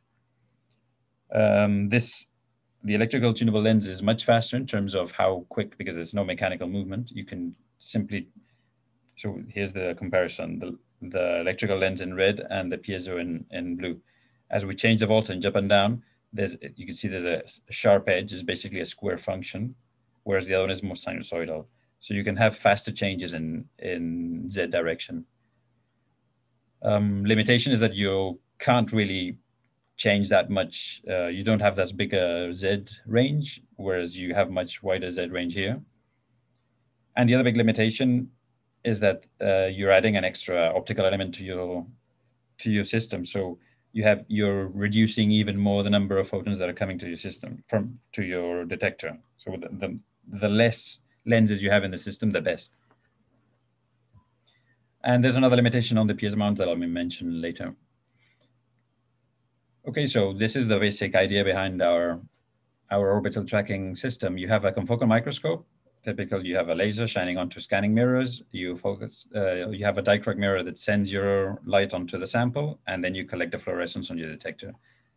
The difference is that in this case, the scanning mirrors, instead of driving them doing the raster imaging, doing the XY normal squared grid, you're doing circles around your object. And also you have your the piezo or the electrical tunable lens that you are driving from your computer to change the position in Z up and down. And the feedback tracking algorithm is, well, what you already imagine. You're doing orbits around your object. Your object moves. You detect that because you're tracking the intensity throughout your as you do the orbits around it.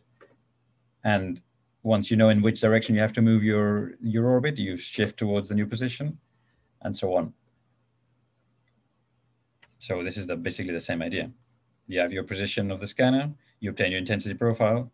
You deduce where your particle is within your orbit, and then update the scanner position. With the Fourier transform step here, which is the step, as I was saying before, how to know where the particle position is relative to your intensity profile. There is an extra step that is, suppose for some reason you lose your particle. So if the intensity is lower than a certain threshold, what we do is to increase the orbit to try and find it if it escaped your movement. Maybe it's moving too fast, maybe for some reason you lost it, whatever reason. So there is kind of you try to catch it. Now this is the actual software that we use. This is the SimFCS written by Enrico. And this is the software that not only is used for imaging, but it's also used to drive the scanner. So it basically does everything from the acquisition and driving the microscope to the image processing and all the correlation techniques that you've been hearing about and lifetime phasor analysis and so on. This is the window that we use for particle tracking, where you have all these different parameters to tune. You have a little window that shows you, you can do a, let's say you do a raster scan, just a normal scan. You see your image and you say, okay, this is the object I'm interested in tracking. Then you tell it to, whoops, go back, to go to that position. And these parameters here will determine, well, the size of your orbit, so the radius of the orbit, the number, so the time the laser will spend in each point in the orbit, how many points are in the orbit. You can do how many orbits you want to do before updating the position. You may want to do several because maybe your object is very dim or for many other reasons. Sorry, I was saying the number of points per orbit, the period of the orbit in milliseconds, microseconds in this case, and basically a bunch of other parameters. There should be another one, which is the distance between orbits in the Z directions and so on. And as you're tracking this in real time, you will, in real space, time and space, you will see how it's moving, and you would see a trajectory in the 3D space here. This window here would show you the actual intensity profile throughout the orbit. This is 128 because we have 128 points in an orbit down here. So you would see at the beginning a certain bulb, and as the object locks in, the orbit locks in the object, you would see a constant trajectory throughout as the object is being moved up and down. Okay, and some of the unique features of this technique. Well, for starters, that nothing prevents you from tracking multiple particles. You can do, say, an orbit around one particle, then move to the other one, do an orbit, to go back and track several at the same time at the cost of, yeah, losing half the temporal resolution. But you can do it. You can combine it with super resolution, which is what Leonel was saying. The instrument we have here is a STED microscope, so you can do orbital tracking under super resolution. Are we close to time, Leonel? So you can do lifetime imaging at the same time because the device is also a lifetime detector. And you can do a bunch of other techniques that you've heard about here, like correlation analysis. About correlation, you've heard about line scans. You do typically a line scan as you do a line scan, and then you put the next line scan in time. This is a circular line scan. You can do what we call the carpet image. So you get the intensity profile in each orbit and have them in time. And you can use these carpets to do correlation analysis and infer properties of the surrounding space. You can also measure the shape, because if your object is not perfectly circular, you will detect it as a double peak and so on. So you can use the higher harmonics of your Fourier transform to extract information of the shape of your object. And talking about the shape, if your object is very big, instead of going around it, you can maybe do kind of a petal motion going in and out and detecting where this is your PSF, this is your object that has a certain size, and you go in and out and kind of make a map of the actual shape of the object in 3D and extract meaningful information of the structure of whatever you're tracking. So instead of doing particle tracking of a particular object, you're kind of getting information of the shape. As I said, super resolution. This is an orbit intensity for regular confocal, and under STED microscopy, it becomes much narrower. You can, because the PSF is much narrower, you can do smaller objects, so you increase not only in temporal, not only in spatial, but also in temporal resolution. Limitations, I've mentioned one already. The first one we will know is photo bleaching, so you can't really track forever because eventually your fluorescent particles will bleach out. You'd say, well, you're for one thing, you're hitting your object with the edge of the PSF, so you're not shining with all the photons, but that is true, but you're also hitting it all the time. When you do regular imaging, you only go over your object once, and then you go to the bottom and start again. So the amount of photons that they receive is quite a lot. The other limitation is that the piezo mount cannot be used with oil objectives because the objective is coupled to your sample. So if you're moving up and down your objective, you're basically moving your sample as well. This is a measurement taken in which this was happening. So you have to have air objectives. You need a gap between the objective and the sample. And the other limitation is you can't have very crowded environments because basically it all becomes a mess. How are we on time, Leonel? We are more or less in time. Shall I mention these applications? It's 3 slides. Yeah. So we have 3 examples of applications in which we use orbital tracking. This is a study that was done by members of our lab. I think you're getting a talk by Francesco later on, in which he was tracking the nuclear pore. This is the nuclear envelope. This is inside the nucleus of a cell, and this is the cytoplasm. And he's tracking a nuclear pore in time while he's he has basically the importeins tagged with a GFP. Sorry, no, then yeah, with GFP fluorescent protein, and by tracking the pore in time, you can see using correlation techniques, you can eventually capture the movement of the importeins shuttling stuff into the nucleus and out of the nucleus. You see kind of the correlation from, at some time, you eventually see the importeen coming back. So there is a particular time, characteristic time, at which that takes the importeins to go in and then shuttle out again. Here's another study that we use the same technique. This is regarding measuring the tension of collagen fibers. So the samples had collagen fibers attached to the bottom of the sample, and they were kind of floating up into the Z direction. And by doing orbital tracking around different sections, so this is a particular section of a particular collagen fiber, and up as you move to a different Z plane, it's the same guy as here. And we were doing orbital tracking of the same collagen fiber at different heights to see how there was a confinement different confinement at different heights, therefore extracting the amplitude of the vibration and also the temporal characteristics of the vibration. And the final application I wanted to show is regarding budding of HIV virus. So these are virus-like particles on the surface of a membrane. We're seeing the membrane of the cell from on top. And by doing orbital tracking of the virus when it's still attached to the membrane and it starts to bud out, this was orbital tracking done in 2 channels at the same time. So you're acquiring information in 2 separate channels. One is the red fluorescence, the other is the green. In this case, the green is the actual orbital tracking feedback algorithm is using the green. And the red is the fluorescence signal that is attached to the proteins that are involved in doing the actual budding of the surface of the membrane.